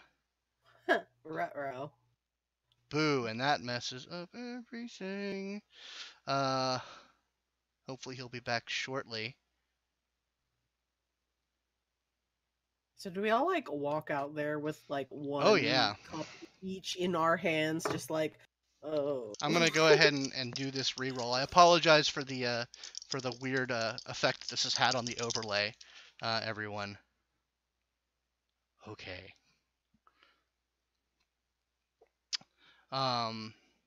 Hopefully he'll be back soon. Oh, Madison, did you put the song in the chat? Yeah. Excuse me. Yeah. And again. I did do that, yeah. Okay, thank you. I appreciate that. I think James just lean over here so everybody can see me. All right, let me. Oh, has it pushed everyone? Yeah, off it's pushed everyone off to the side. Unfortunately, give me. I'm good. Yeah, well, no, it's something with the overlay that's done. So let me. No, I know. I'm watching the stream on my other. I'm gonna re-ring him. All right, that fixes it. Sorry about that. Yeah, totally hit the wrong button. So I would like to succeed the roll. I just do not want it to be a messy success. Okay, I've re-rolled it for you, and thankfully you have avoided that. If you want to turn your camera off, James, I know people can't see it, but we can see your camera. All right, there you go. Cool. All right, yes. So you feel, as you're singing and mixing and going through the motions, you feel the mania start to rise in you. And you know that if you don't clamp down on it, it's going to get real bad real quick. So with an effort of will, you rein yourself in, and he gives, a truly inspiring and enthralling performance. So much so that any inconsistencies with like their old ritual just get absolutely ignored. And they call these 4 individuals, which it was the young African American man, the young woman who was able to sense you, and 2 others. They come and call and take of the communion, and they just sort of they are enthralled by the power of the Vitae. And all of you see this sort of wash over them, and you see their hunger and their addiction sated for the time being by your own blood. Oh, and he's gone again. Hold on, guys. I'm gonna have to smack him. Go ahead and say I should definitely be taking some stains from this. Let me. Yeah, if you feel like you take a stain, you take a stain. But it does. It is the standard thing is blood bonding. A mortal gives you a stain, and you have not fully blood bonded these people. But if you feel like with your tenants, if your tenants clash with this, then you would take a stain. Actually, I don't think they do now that I've reviewed them. Yeah, this is definitely uncomfortable, but not soul existential crisising. Yeah, uncomfortable. We don't really have a choice, honestly. Yeah. I mean, you could wipe their memories, or, Anyway, so these 4 individuals take of the blood, although they don't know that's what they're doing. And then, Alex, you crank the volume on the music, and the holy revel starts. The glossolalia picks up here and there. The dancing, the mutual embracing. Maybe someone's jacket comes off, and you get the sense that the rest of these people are ready for their turn. So Madison, I believe you said you wanted first pick. Yep, I'm gonna try and scope them out. Look for people who have any obvious signals that they might meet my criteria, like a class ring or something. That's gonna be a wits insight roll to scope that out. Oh boy.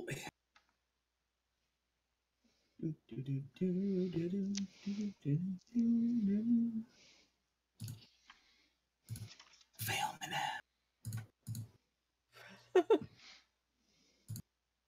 2 successes. All right. Yeah. So you're able to see the signs. Like you see a one of them has a hat that's from Georgia State, and the other, and there's a couple of signs. You think 2. You can't say for certain whether or not like any of them are, but you're certain that 2 of them at the least you can identify. Commit them to memory and pick one to be my meal. Okay, it's not hard. I'm not making you guys roll make any hunting rolls regarding this. But yeah, that a very, very chill, but there's a low key intensity to this kind of thing. It's not like a full on rave. Everybody's listening to like chill trance music, and this is a thing that they're used to. But what I need to know from everyone is, does anyone take their hunger down to 0? No. No. Now, Alex, you're a bit hungrier than the rest of them, so that probably means that you want to be a bit more indulgent.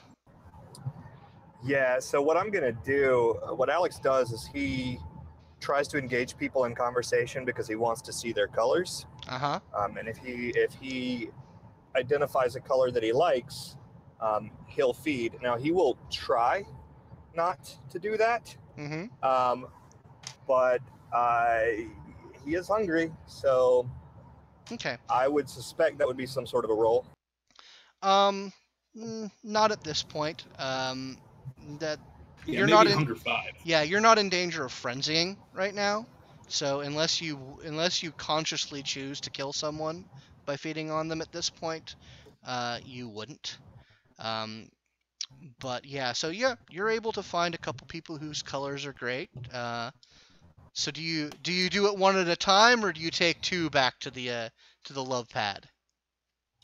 The many love pads. I'm gonna take 2, and I'm gonna probably offer them ecstasy, and and I'm going to go through all the correct motions the way that it would have been done by the previous tenants, and if that involves, any exchanges of fluids, then that's just what's got to happen. Yeah, I mean there is certainly some expectations that you pick up on, and all of you pick up on these expectations. I'm just gonna say that Cadence is very uncomfortable with those expectations. She's uncomfortable with this entire situation. One, because it is social hunting, which she is. She is a mug someone in the back alley and So feed actually, and take their wallet type of person. So Cadence, I will say that like nobody approaches you, like you're not then, but eventually, unless you like go for one, eventually like you see like there's a knot of conversation, and someone is like you think you see some rock paper scissors going on, but eventually someone is Ouch. basically pushed towards you. She would actually probably just see the rock paper scissors and shrug and like crack her knuckles and just go grab one of them by the shirt collar and be like, "Come on." Drag him to a back room. Yeah. No, just to like a corner somewhere. She's not going to attempt to be any sort of like gentle or sensual. Like this is a meal and whatever. Like Okay. this isn't her scene. Yeah. Yeah. Alex's predator type is Osiris, so this is exactly what he's used to. Indeed, it Oh, is. I bet. Yeah, and yeah, I mean, like I said, getting consent isn't a problem here, Madison. Yeah. Does Willow have any particular slant Willow on probably this? is going to go hang out in that back room and just sort of vet people. Okay. She doesn't want to like get naked here. Mhm. She's still like, I do kind of like the vibe, Mhm. like the togetherness here, but super not comfortable taking off my pants. Fair enough. We're gonna There's do like a hard no. Let's keep the lights dim and okay.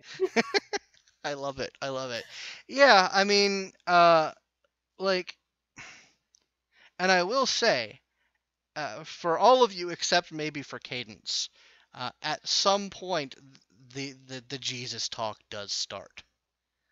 Like they're asking for advice, and they're asking about like scripture reading, like as they're taking off their bra. Like, yeah, I read that passage that Sister Lynn told me about, and it really helped me. And what should I read next? Like bearing the neck. I will just literally be like, oh, just practice positive self-affirmations. That's what I do in the mirror where I go out. So yeah, do that.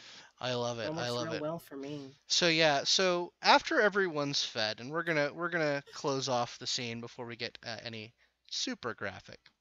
After everyone's fed, all of you do feel a little off afterwards. Like there was something in these people's blood, and like you all, those of you who don't have auspex, for the rest of the night have a dot of auspex. Those of you who do have auspex have an additional die to your auspex rolls. Not that we're going to make any of them. But you're all just sort of more in tune with the world and whatnot. And maybe that's up to you whether you guys have fed on drugged individuals or not. Alex certainly knows what's up with this. So yeah, the rest of the night is kind of lost.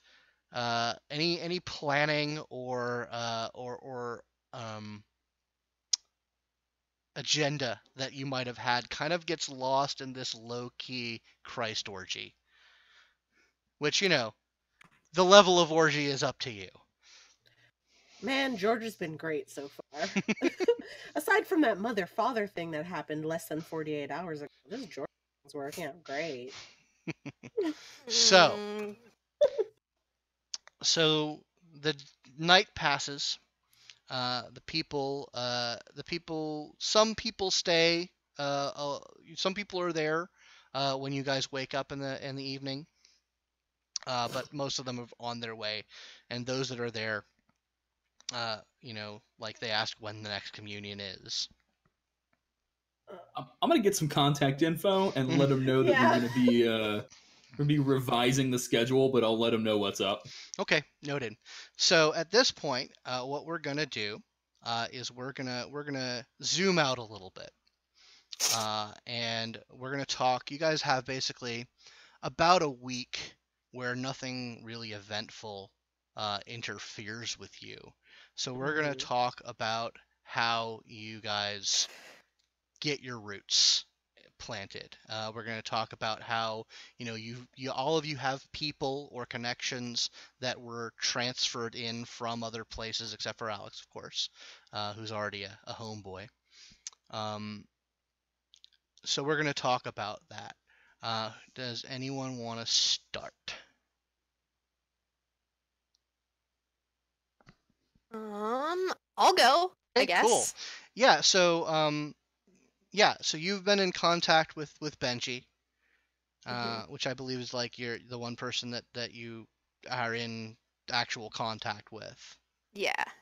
So yeah, he's found a place nearby. I don't imagine you want him staying at the Jesus Hall. Oh, heck no. No, No. she wants to keep her baby brother kind of separate from all the bullshit, just enough to be comfortable, but close enough that she can still keep an eye on him. Yeah, he's able to get like a 1-bedroom in Cabbage Town. So yeah, you're able to settle him in pretty well. I mean, he can take care of himself. But Big Sis is always watching. So yeah, what other routes do you try and set down? What are your plans? Okay. So she does have 3 dots of criminal contacts. So how I imagine that this worked when she was back in Boston was that she did like how she made her money was that she did like check cashing scams. So she would, get the checks out of the mailboxes, wash them, alter them, doctor them however she needed to, and then have people go to banks and cash them for her.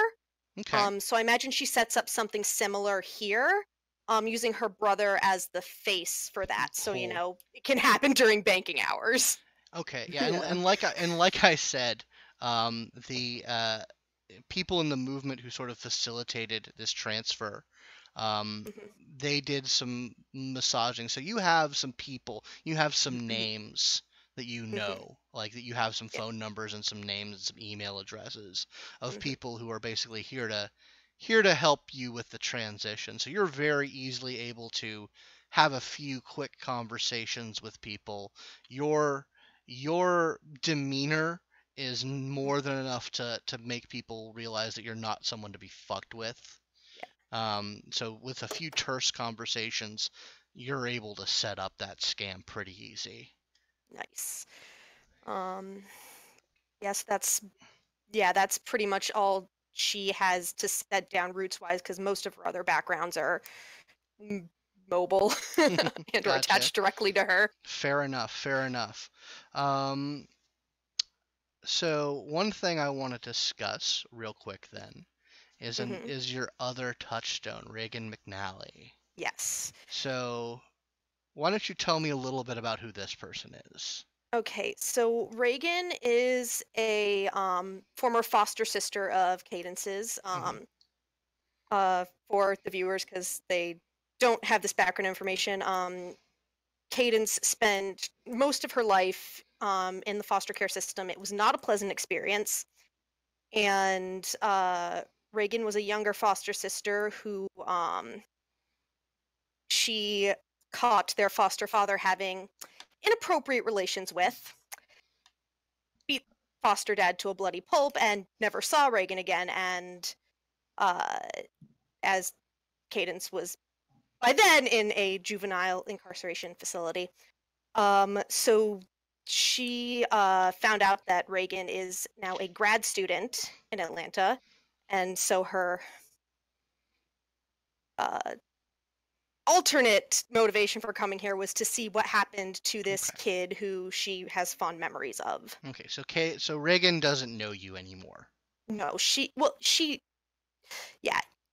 The last time Cadence saw Reagan was like 5 or 6 years old, so Okay. she might maybe recognize her or think she looks familiar if she saw her. But you don't have any contact with her. No. Yeah, you're estranged. Gotcha. Okay. That's good to know. All right, cool. So yeah, so you set up your little scam. Thank you, Mom. I'm assuming you check up on her Oh yeah. at some point. Definitely on her free nights, wander by, Yeah. So her she school. goes to Agnes Scott, Okay. which is a local women's college. Mhm. And it's a little tricky, because you're not certain. You probably you either have to go a fairly circuitous route, Mhm. or to avoid cam territory, because I'll have to check. I think it's either in cam territory or very close to cam territory, but you're able to see her. Okay. Like you're able to like see her. She's out at a like a street side cafe when you track her down, and she's talking with one of her classmates, Mhm. and she seems fine. Yes, because Cadence she's really curious, like what became of this girl and who had such a terrible thing happen to her. And Yeah. basically try to see who she is, like what type of person she's become. So she can eavesdrop on that conversation, she would. But it's also something she can do at another time. Yeah, like I will say that where she is right now, in terms of when Mhm. you were able to find her, she's in cam territory. Okay. So it's probably one of those things like you were on a MARTA bus, which is MARTA is the Atlanta's mass transit system, and like the bus passed by and you saw her, and she seemed fine. Anyway, Madison. Totally just clicked Lord of the Rings Online when I was trying to click back on Discord. Okay, sorry. Sorry. It's okay. So I'm going to be going along my previous plan of, first of all, finding out the legal status of this place and doing what needs to be done to ensure that the legal status of this place is, legally owned by my mask identity. Yeah. So that's my primary. You and Alex are able to collaborate fairly easily, and getting the paperwork started on that. That's going to take time, but yeah, it's going to take time, and it certainly doesn't happen right away. Sure. The other big thing I'm doing is pumping influence to start getting a social map of what players are playing when the players play in this area. Are you talking about Mortal? Yeah, I want to know primarily what's the battlefield look like, regardless of who the actors are. I just want to know where the pieces are on the board. Now, are you talking about within your domain? Yes. Or Atlanta? That's okay. My primary concern is within our territory. Okay. So, right. So you are able to put your ear out to the ground and figure out what's up here. Looking at a map, Cabbagetown is right next to downtown, and like maybe a mile away from the Capitol building. Mm-hmm. So while it is not in and of itself like a very fancy or high income area. It's close enough to have significant police presence. And Reynoldsville, which is to the east, slightly less so. But in general, these two neighborhoods they're low rent, but they have sort of an arty reputation. Like there's lots of murals on the walls. There's lots of cafes and bars. There's lots of art studios, and lots of houses actually. A couple apartment complexes, a couple of houses. a lot of government workers live in this area, which there's an air of desperation going on, actually, because that means a lot of people in this area are not working right now. I'm gonna maybe try to organize some little benefit or something for people who are currently out of work. Like a lot of places are like giving out a free meal once per day to people who have government IDs or whatever. Like I'll find some locally owned restaurant that is willing to cooperate with me, and I'll bankroll that or whatever. I have 3 resources, so I'm pretty sure. Yeah, you're able to set that up fairly quickly, and I'm assuming like the exterior of the Haven gets scrubbed and like repurposed. So are you having this benefit at the Haven? I don't think it's legally ours yet.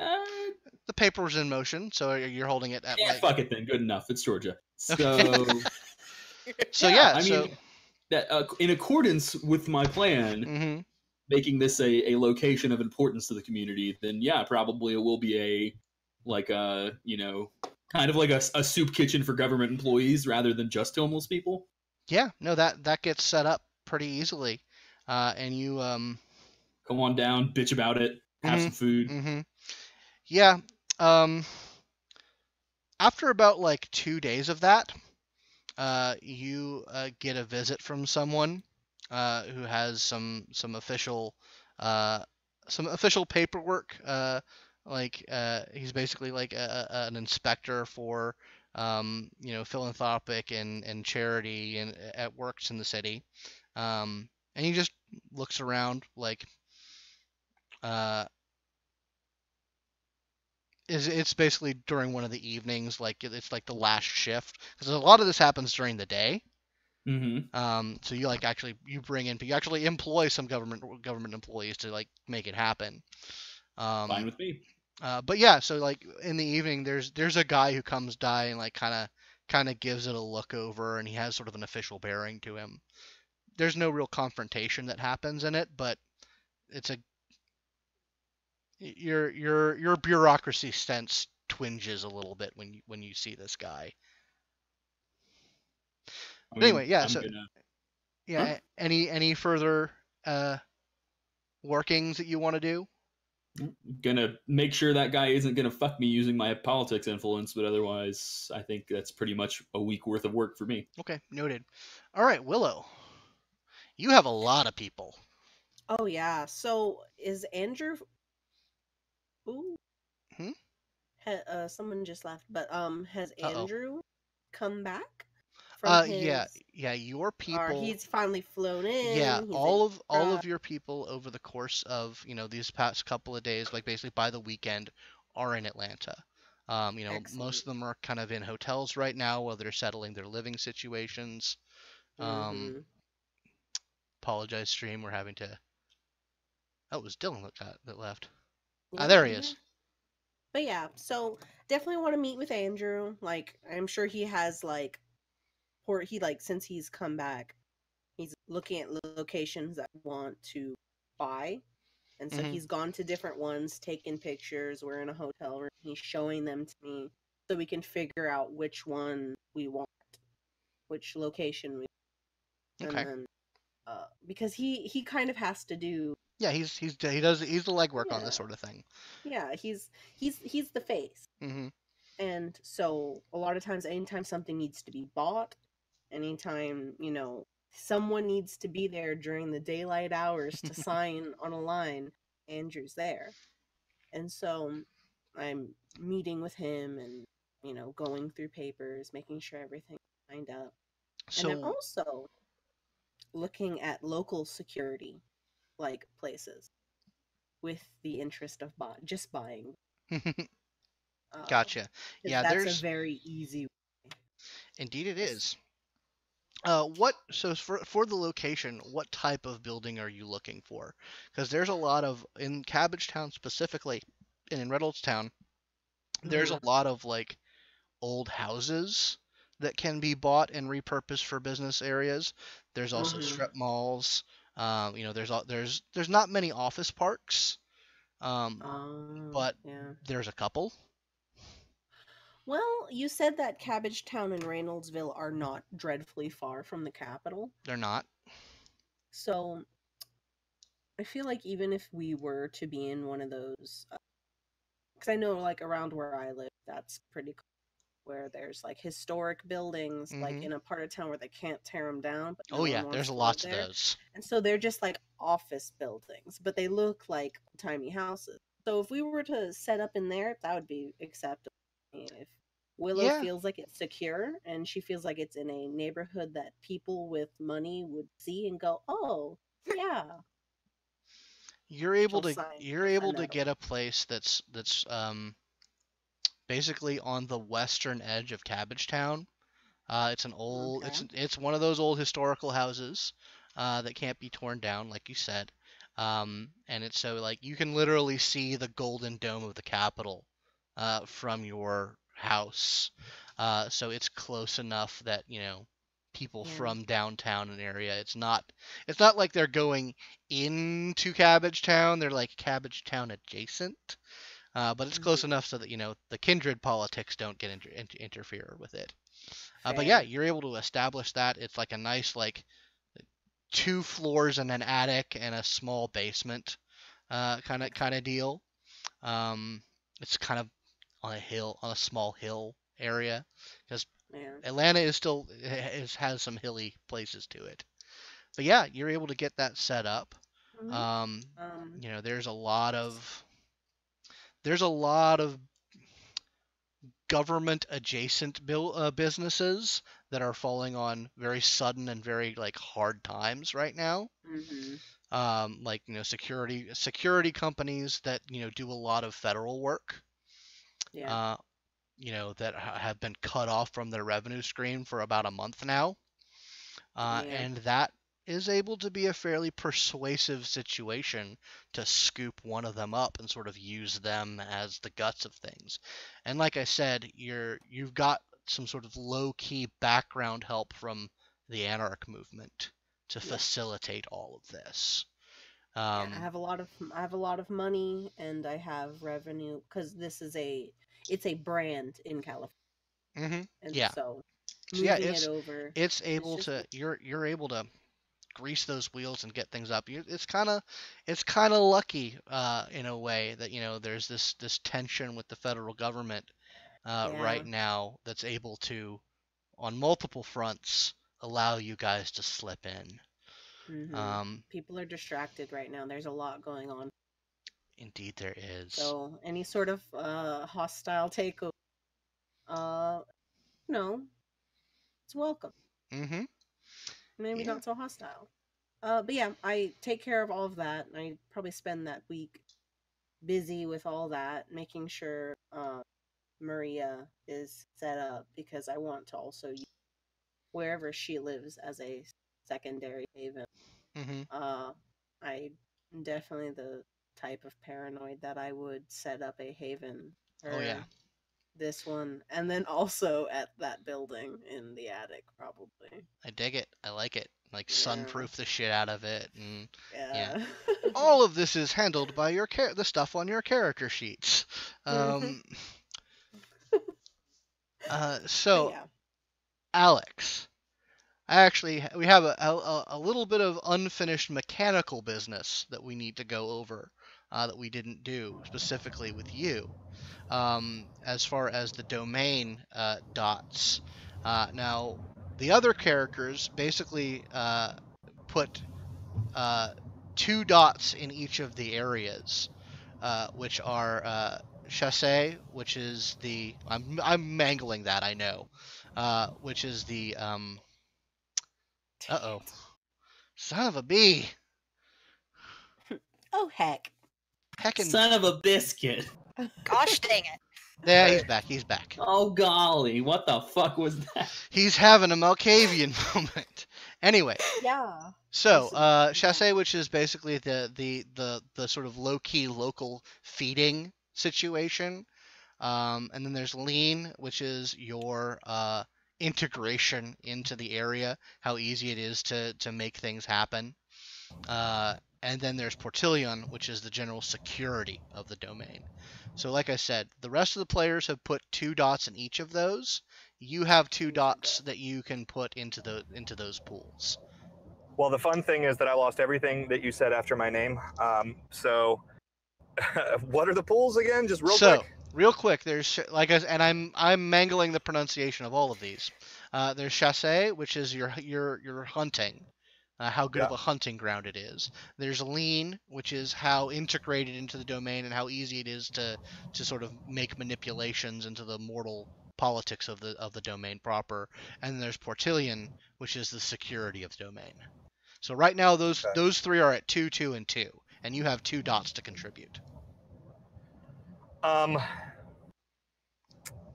So I'm going to put 1 into lean and 1 into Portillion. And the way that I'm doing that, so Alex is, how many resource dots does Alex have? He has 3 dots of resources. Okay. So what he is going to do is he's going to talk to physician friends, and he is going to set up it kind of on the down low, like not really attached to anybody's name, not really, like very specifically, it is going out of its way to not be noticed. And what it is all of your famous people have these, they have needs. They have they need drivers, they need contractors to move stuff around, they need security, and he is specifically going to set up a group with his other, sort of C-list celebrity friends, where they hire out-of-work governments or government contractors, but they do it as those people are full-time employees, with the understanding that it's a right-to-work facility. So once their jobs kick back in, they'll be summarily let go, but they will have health care and a modest income during the shutdown. Okay. And he specifically wants to do this with these other friends of his in a way that doesn't get huge national attention. Yeah. Yeah, like a lot, like people have their privacy to maintain. Right. So yeah, I would see that there's definitely a possibility for the things that you're up to and the things that Willow are up to have a little bit of overlap. I would think so. Yeah. The question is, do you guys communicate and collaborate? A, first enough to realize that, or B, do you actively work together on that? Basically, Alex's stance on this is going to be that this is my gang now. He is not going to be hiding any of this from people. He's going to mention it. He's actually going to mention it to Madison, because I don't think that Alex realizes that Willow is rich. No. Because she does not behave or dress like a rich person. Yeah, Madison is definitely like a relentless coordinator to like almost the point of it being kind of annoying. Like every 3 or 4 hours, it's like, how's everybody doing? Everything good? Like, right. Like, let's sync up. Let's have a stand up. Like, oh no! Is everyone on the Slack? Just like, shut up, Dad. Is everyone on the Slack? Right. Yeah. Let's definitely set up a Slack. So basically, if Willow happens to hear that and say, hey, we could cattail some of our projects, Alex is totally down. It's important for Alex that whatever happens, that his fame not be attached to it, because he feels like if his fame gets attached to it, it's going to lose the actual message. Yeah. That's completely understandable. All of my stuff is done through proxies, and so if your involvement doesn't have to have your name ever, Okay. Well, I mean, the only thing is that these people are going to be hired to do stuff for my companies, but also for other musician friends of mine. And it's not gonna be clear who's bankrolling this. It's gonna come out. That is the nature of these things. Yeah. But what I would prefer to happen is when it comes out that somebody mysteriously has hired these people, nobody's really sure who did it, and it never really needs to be known. It's a mysterious benefactor with a mysterious bank account gets it. We can. And if I'm 100% sure that one of my asshole famous friends will claim credit for it, so that's fine. Oh yeah. And if that means that some secure some rent-a-cop cars come through the area more often and keep an eye on trouble, or that whatnot, then hey. And that's where the Portillion is expanded, and then the Lean is expanded just by the money that is pouring into this neighborhood. Yeah. I like it. So, so that, and like you said, so Madison's doing all this coordination, and Willow and Alex, there's a lot of hands going back. Meanwhile, Cadence is being a gangrel. Cadence is like, yeah, I want to hang out. Well, with this, man. See, they're doing all of the important high-level stuff, Mhm. which is important. But when it comes time for us to slum it, I'm gonna be your go-to girl. Yeah. So, she has her niche, and she's fine with letting you guys have hers, and I'm fine with letting everyone have their niche. Excellent. Oh, All Can right. I make a suggestion for Cadence? Sure. Not a single one of us has done any work to get familiar with this area. That might be Yeah. a good thing for the Gangrel to do. Yeah, actually casing the neighborhood, getting a feel for where people hang out, what types of people hang out where, especially the ones people tend to overlook, like people who would, come to all of the services that Madison and Alex are setting up, people who are homeless or, out of a job or, just hanging around being lesser than tend to be noticed. Yeah, I say Madison's doing a lot of the high level getting to know the area, where Cadence is walking the streets. Mm-hmm. Mm-hmm. And you get to know the area. I mean, it's not like I said, it's not a bad area of town because of its proximity to the really good areas of town and the well protected areas of town. But it's not it's not a super nice area of town. There's lots of houses. That's one of the things that you really note. Is that once you get away from the major thoroughfares,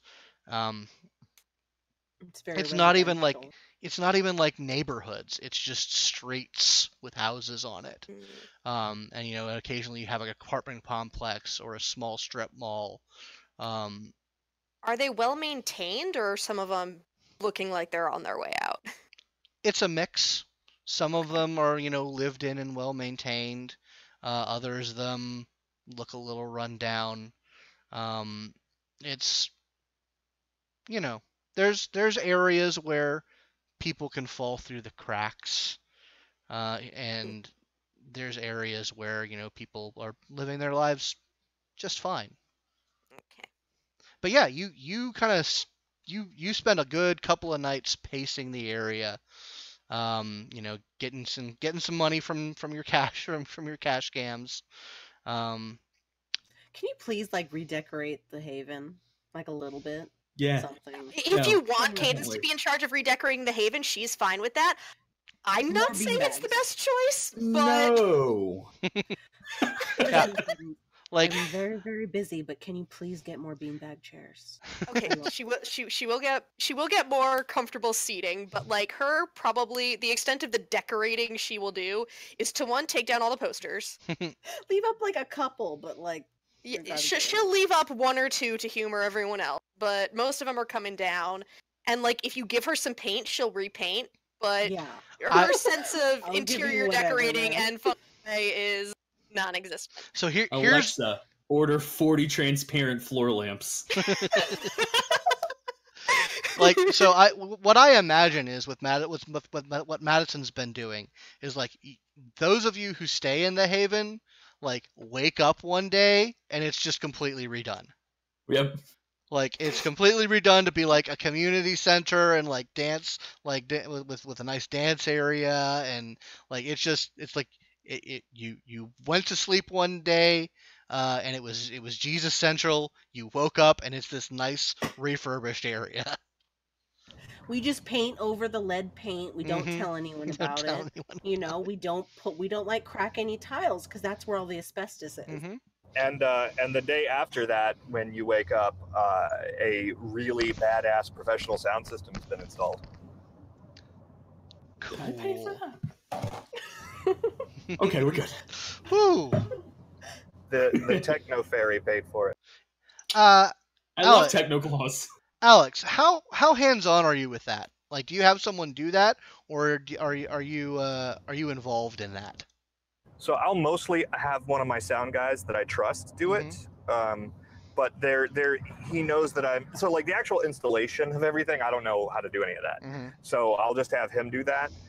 But I will definitely be there for like, no, I need the speaker angled this way, and like that's not going to work. That needs to be closer to the floor, and I need this cord over here. So like I'll be there, sort of monitoring the overall progress. But when he's like, I need to do this to patch into the electrical system, I'll be like, fuck, I don't know, whatever. Well, you have Technology 3.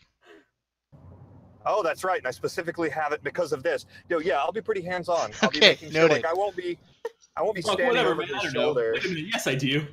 I'll strip the wires, whatever. Okay. So I'm actually going to give you a technology a Wits technology roll for something. Oh no, not something. Yeah, it's totally to notice the fucking bugs in the walls. Yeah. When you're kind of like going over your like final check of things, you go into one of like the speakers that's in the one of the older speakers that's like in the ceiling, and you find something there. Well, I'm a whiz when it comes to sound equipment. Is this a microphone? It is in fact a microphone. Oh, And that's where is we're it gonna wired? and that is where we're gonna zoom back in. And like I'm assuming like so you're doing this like evening work, like this final check of the sound system. And about the time you find this thing, is when the three of you other people filter in for like your weekly stand-up meeting. Weekly. So yeah, so you see Yeah, Alex. gather around the You see whiteboard. Alex up on a ladder, like looking up into the ceiling with his hand in the ceiling. You okay up there? I'm gonna just hold my hand out with my finger extended, like give me a second. I'm gonna come down off the ladder. First things first, I'm gonna look at this thing. Is it wireless or is it hardwired into the building? There's a wire coming off of it that's leading somewhere else into the building, but it's not wired into the rest of the system. Gotcha. So the first thing I'm going to do is I'm going to come very calmly down to my computer. I'm going to extend the projection screen, and I'm going to type onto a board that everybody can see, the building is bugged, talk about anything else. And I'm going to start looking for cameras. Okay. You don't find any cameras. Well, anyway. Cool. I I'm just going to wanted make to- sure that we have a conversation. Yeah, like Madison was just doing it. Let's have that conversation. I wanted to go ahead and sync up on stuff we have been doing to help out all of these people who've been furloughed. So yeah, y'all have basically a fundamentally meaningless conversation. Yeah. Yes, while I track Yeah. back where that is leading to. Yeah. So yeah. You sort of you start tracing the wire, and it goes to one of the ceiling panels on the edge of the building, and it's hooked up to a Sega Dreamcast that has this like weird connection to a cell phone that's like it has a charger plugged in. I have Huh. several questions. Love it. So I know What? a lot about technology, and I specifically know a lot about microphone technology. What is the purpose of the Dreamcast in this equation? It's the computer. It is actually a computer. It is like, well, You know, yeah. I'll let the roll ride. Oh Dang it. shit. Now it's Willow has a lot of dots in technology. So we work Yeah, together on so that. IRL, this is an IRL thing Dylan knows. The Mhm. Dreamcast basically just runs on Windows CE. Like, it's actually just a... Got you. So this is a low-tech bug, either because they couldn't afford a high-tech bug, or because low-tech bugs are a lot harder to notice. Yeah. So bad. are y'all having this kind of like so that you're able to over text, yes. so over text you're piecing this together. So what are you doing about it? Oh damn. I'll go to the computer and say, leave it in. We can trace or attempt to.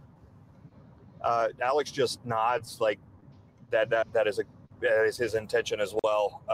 And he's going to start sort of looking at the cell phone. He's going to be careful not to handle it too much in case that it cuts the connection.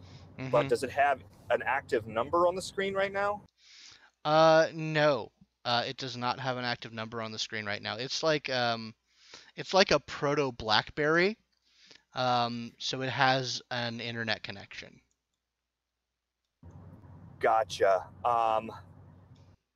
So how between McKenna and Alex, we should have probably enough technology to try to at least figure out, like, clearly this thing is broadcasting. Yeah, if I get my laptop in here, this sort of stuff falls right into my niche, and so if I get my laptop, we're playing ball. So I'm going to let her do that, and then I'm in here. We can go over your notes on the program that you've been running.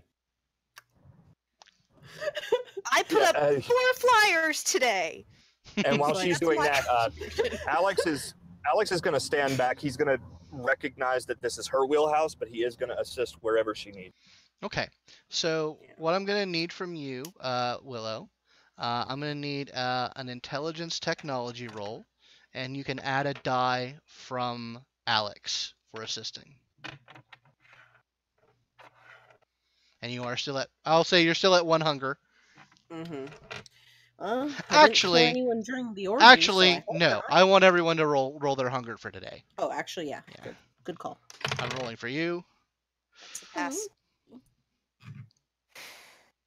Okay, so let me roll. We Gucci. You're good? Ooh. Alex, you passed. The chortle of happiness. Oh, thanks. So I got 4 successes. Okay. Yeah. So you, after about maybe 20 minutes, you are able to do some 90s hacking. For our purposes, it has nothing to do with actual hacking. But you're typing on your screen and things are happening, and a user interface that has mainframe. Yeah, hack the Gibson. You're rerouted through Friendster. You're like the Prodigy is playing as you spin around. Oh man, that movie. Anyway, so yeah, you're able to get a good number on this. So you're basically saying like, yeah, this is a microphone that's routed through this Dreamcast, and it is broadcasting over the internet. Mm-hmm. And like you're able to packet sniff essentially. Okay. And you're able to tell that this is going. They've put this on a Tor network. Mm-hmm. So it's basically going to the darknet. So it's hard to like. You have the active connection, which is like a boon. Like like that's 100% a good thing that you have the active connection still going. So basically, you're able to find the site where you're able to find the address of the site that this data is being sent to, but it's being sent to a darknet site, which you don't have access to it. So nope. You basically have, at the best, you have a user account on this thing, Because this thing is Hang tight there, Scott. Yeah, sure. I'd have to get a specialist for that, but good thing I know Alex, him. Alex does a fuck ton of drugs. I promise he's got an Onion Skin account. He absolutely does. You probably do the darknet quite a lot, but the darknet is just a series of servers, which you don't necessarily have an account on every single one of those servers.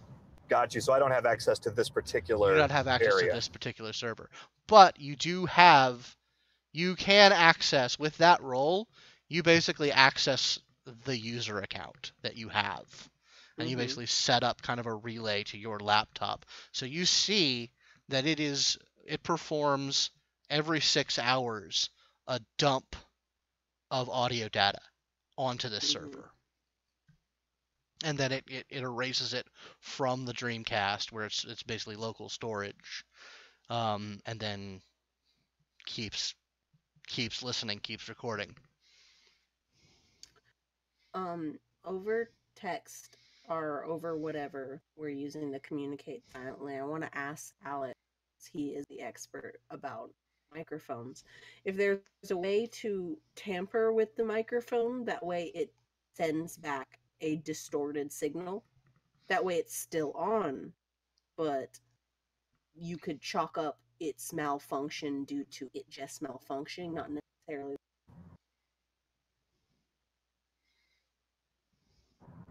Are you guys still there?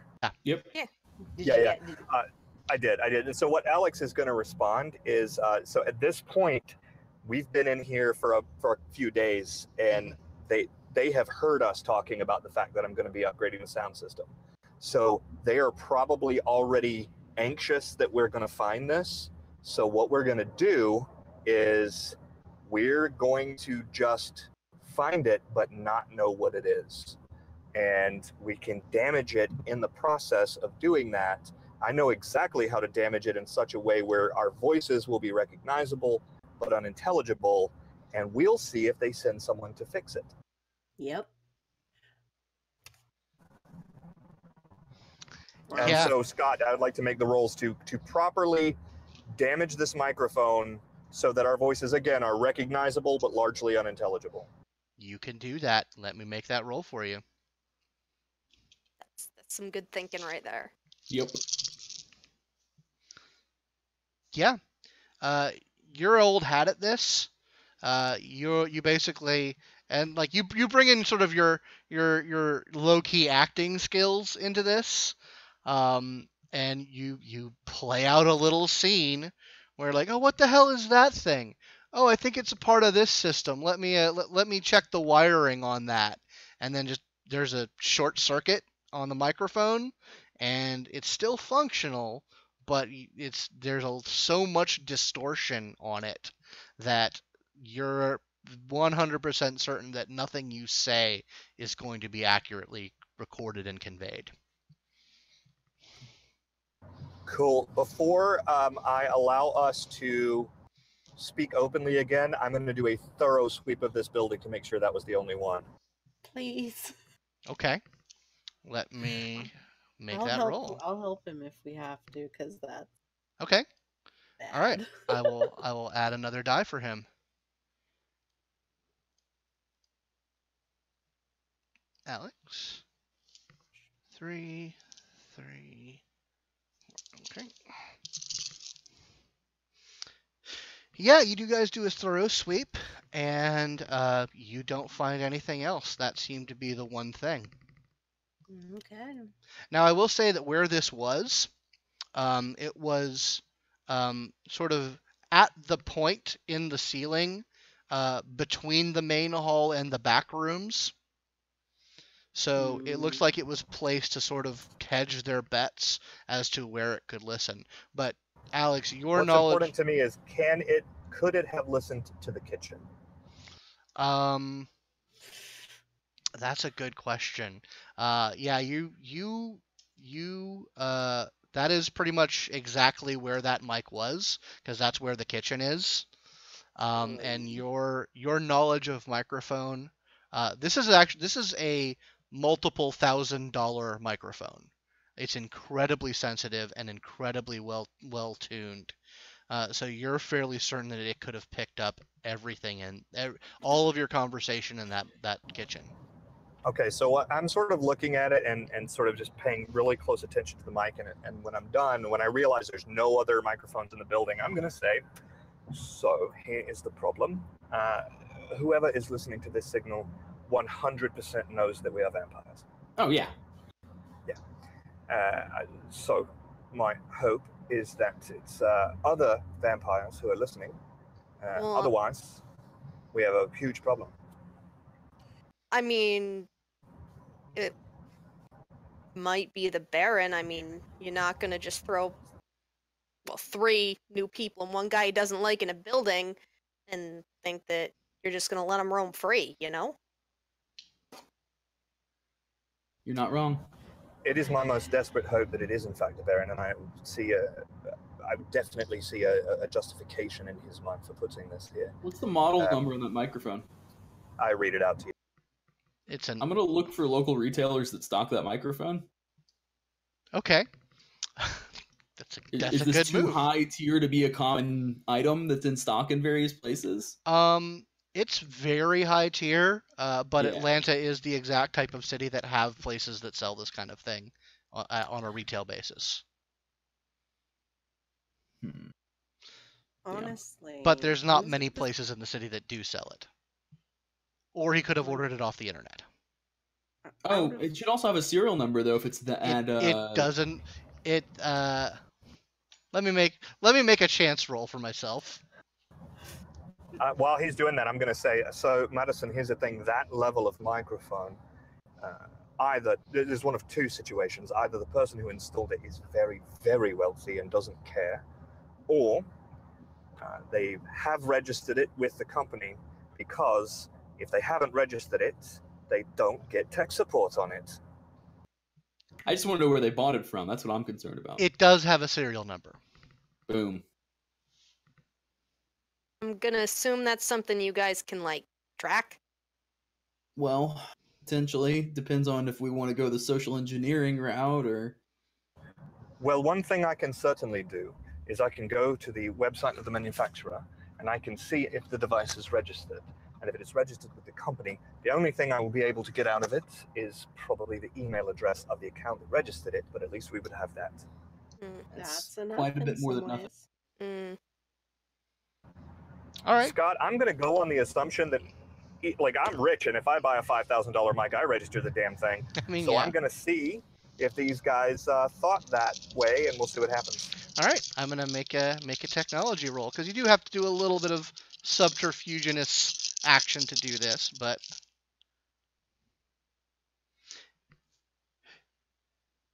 yeah, you do see that the device is registered. And it is a random series of numbers and letters at gmail.com.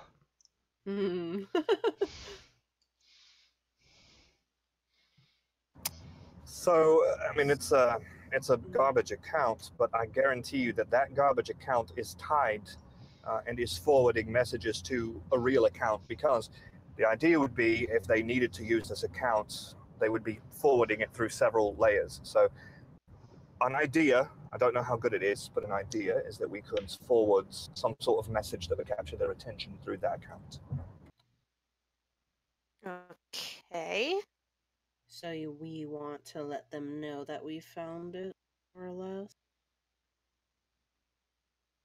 There is some merit in calling the bluff. I mean, if we really want to rule out that it's not just trans, I feel like, considering he gave us semi-important tasks to fulfill, if we ask him if he bugged our hideout, he'd probably just say so, considering the last guy's died. Yeah, but he also might get pissed tell you. Yeah, I know Mr. Tren quite well, and he is going to be an asshole no matter what we do. If he's the one who's bugged it, he's going to tell us that he's not. If he isn't the one who's bugged it, he's going to tell us that he is. So Really? I don't think that option is going to work for us. That said, my actual advice is that we wait and see if a service person shows up in the next couple of days to repair something random within the building. Because that is going to be the actual key. This is a very expensive mic. Whoever's listening really wants to hear what is going on in here. They're going to try again. And if they don't, then we can go the other route.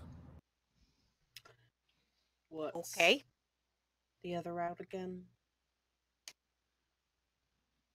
Trying to send messages with the email, I think was what he Yeah. said. Basically, we send him an email and say, "Hey, cockface, we found your microphone." I like that one. But Oh, last ditch effort. Best plan. yeah. Let's try the other one first. Wiser. Can you tell how long it's been there, Willow? Yeah, probably. Um, I'd have to check the computer or the Dreamcast. yeah. It has been there for the past 3 weeks. Oh. Ooh. You guys And remind me how long we've been here? About a week. That's about when they died. died.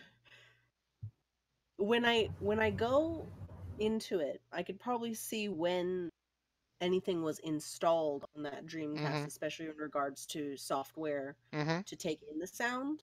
If I can tell that, I can tell when it was installed. Yeah, and like I said, it seemed to this system, like based off like the registry entries and all that other stuff, this system has been in operation for about 3 weeks.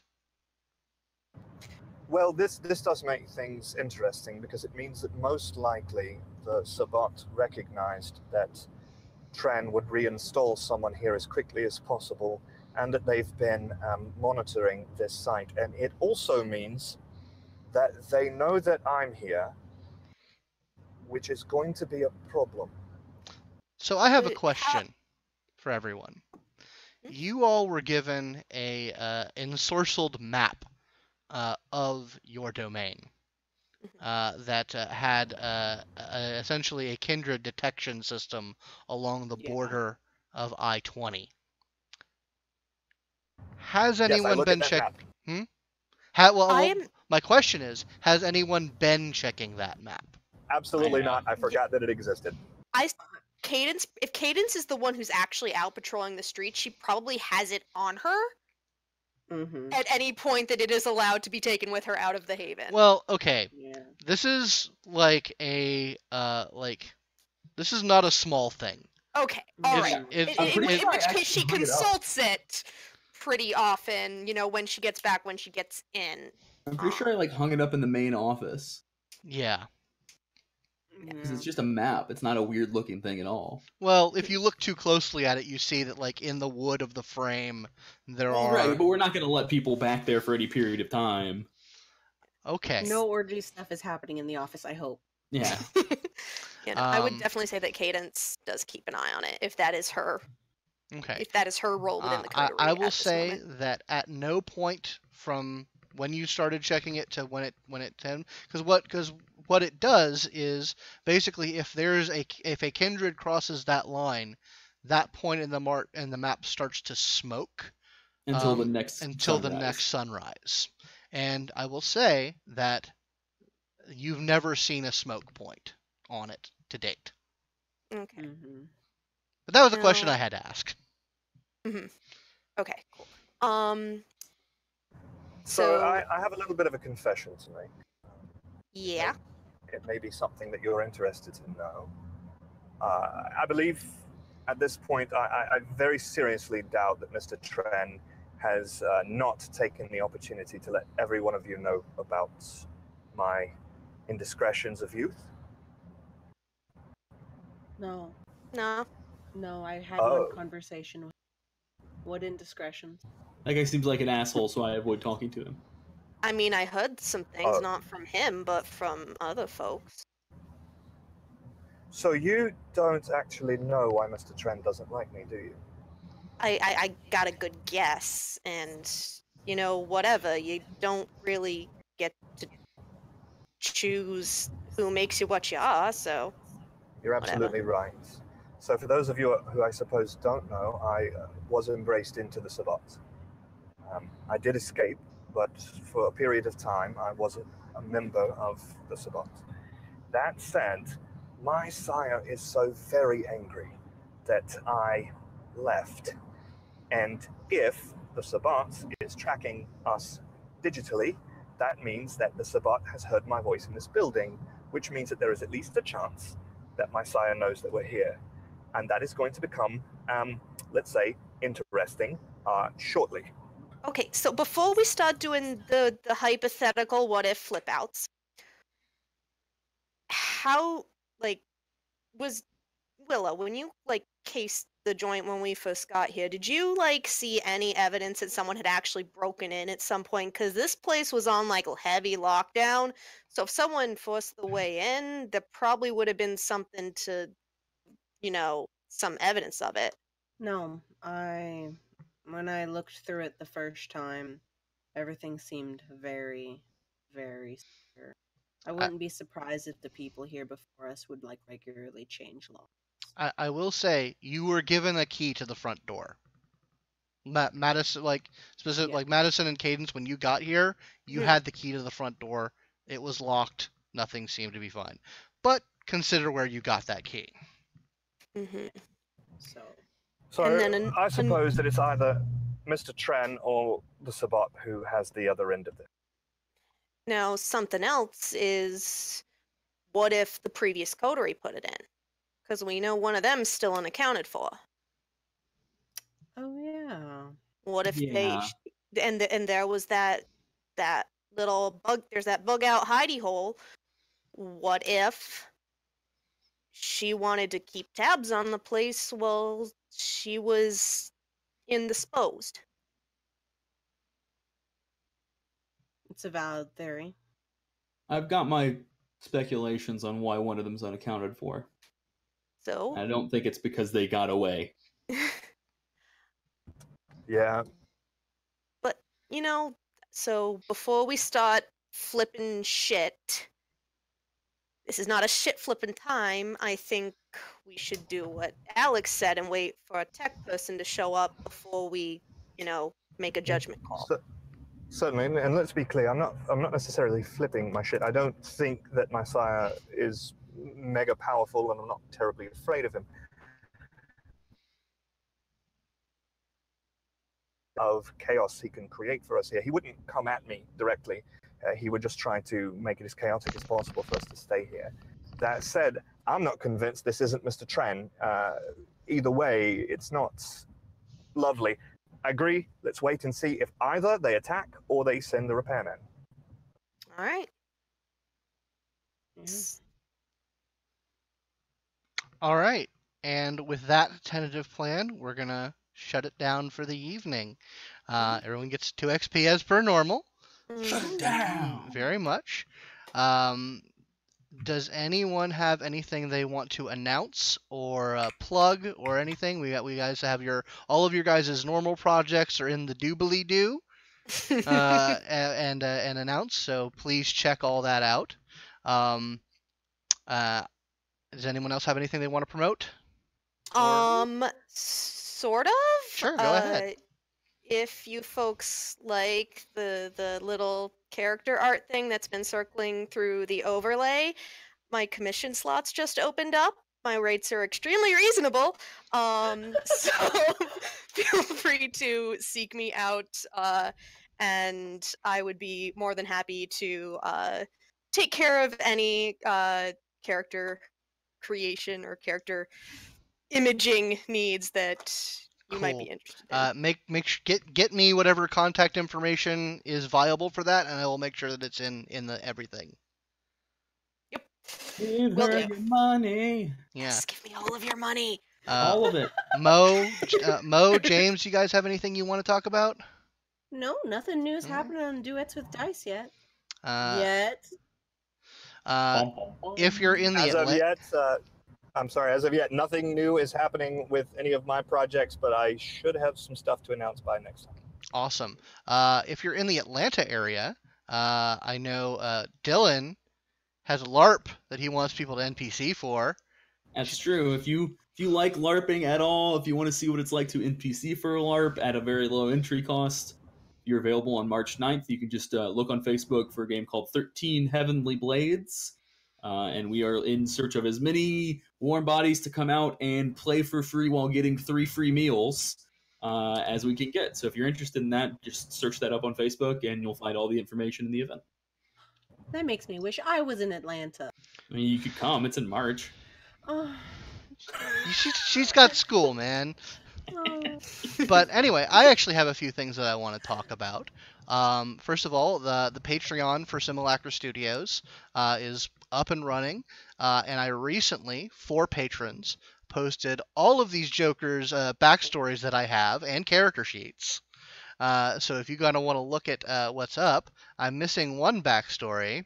Looks at the non-screen of James, but that's fine.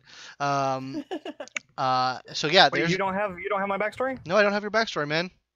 Oh, it's been written. I'm sorry. I will get it to you as soon as I get settled in Baltimore. Sure, pop it in the dock. Baltimore? Yeah, that's where he's going, man. I'm driving from Atlanta to Baltimore. Why? Don't tell me. Oh my god, that sucks. You have my deepest sympathies and condolences, my friend. Oh, lordy lord. Anyway, so I firmly suggest anyone who's interested in finding more about these guys, finding more about the other campaigns that Simulacra Studios is running and preparing to run, check out the Patreon. Also, something I forgot to mention is I am on a podcast. It's called Polyhedron. Link in the doobly-doo. It's a general RPG discussion podcast. We also do interviews with people in the gaming industry, and we just generally have a good old time. So please check that out if you want to hear more of my weird voice. And that's what I have to say. But anyway, so yeah, next time. There's a slim possibility that we will not be able to do game, or it might start late because I will be traveling from Florida that morning. But I don't imagine I imagine I'll be home in time. I will keep y'all updated and the fans updated if that's going to happen, but I don't suspect that's going to be a thing.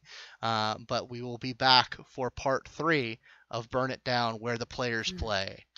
And oh boy, are we going to have a time next time. Oh, I'm looking forward to it so much. Indeed. Well, Scott, I want to thank you for running this. Oh, you're so welcome. Yes. Thank you for playing. You all had such a good time. And thank you guys for being able to work around this issue for me, because I actually had a fantastic time for several hours on this many hour trip. Yeah. We're glad to give you suckers. But anyway, I'm going to end the stream now. Thank you guys for watching. Please come back next week and check out the Patreon for more information and news. Yes. Give all the money to him that you're not giving to me. Oh, yes. Bye-bye.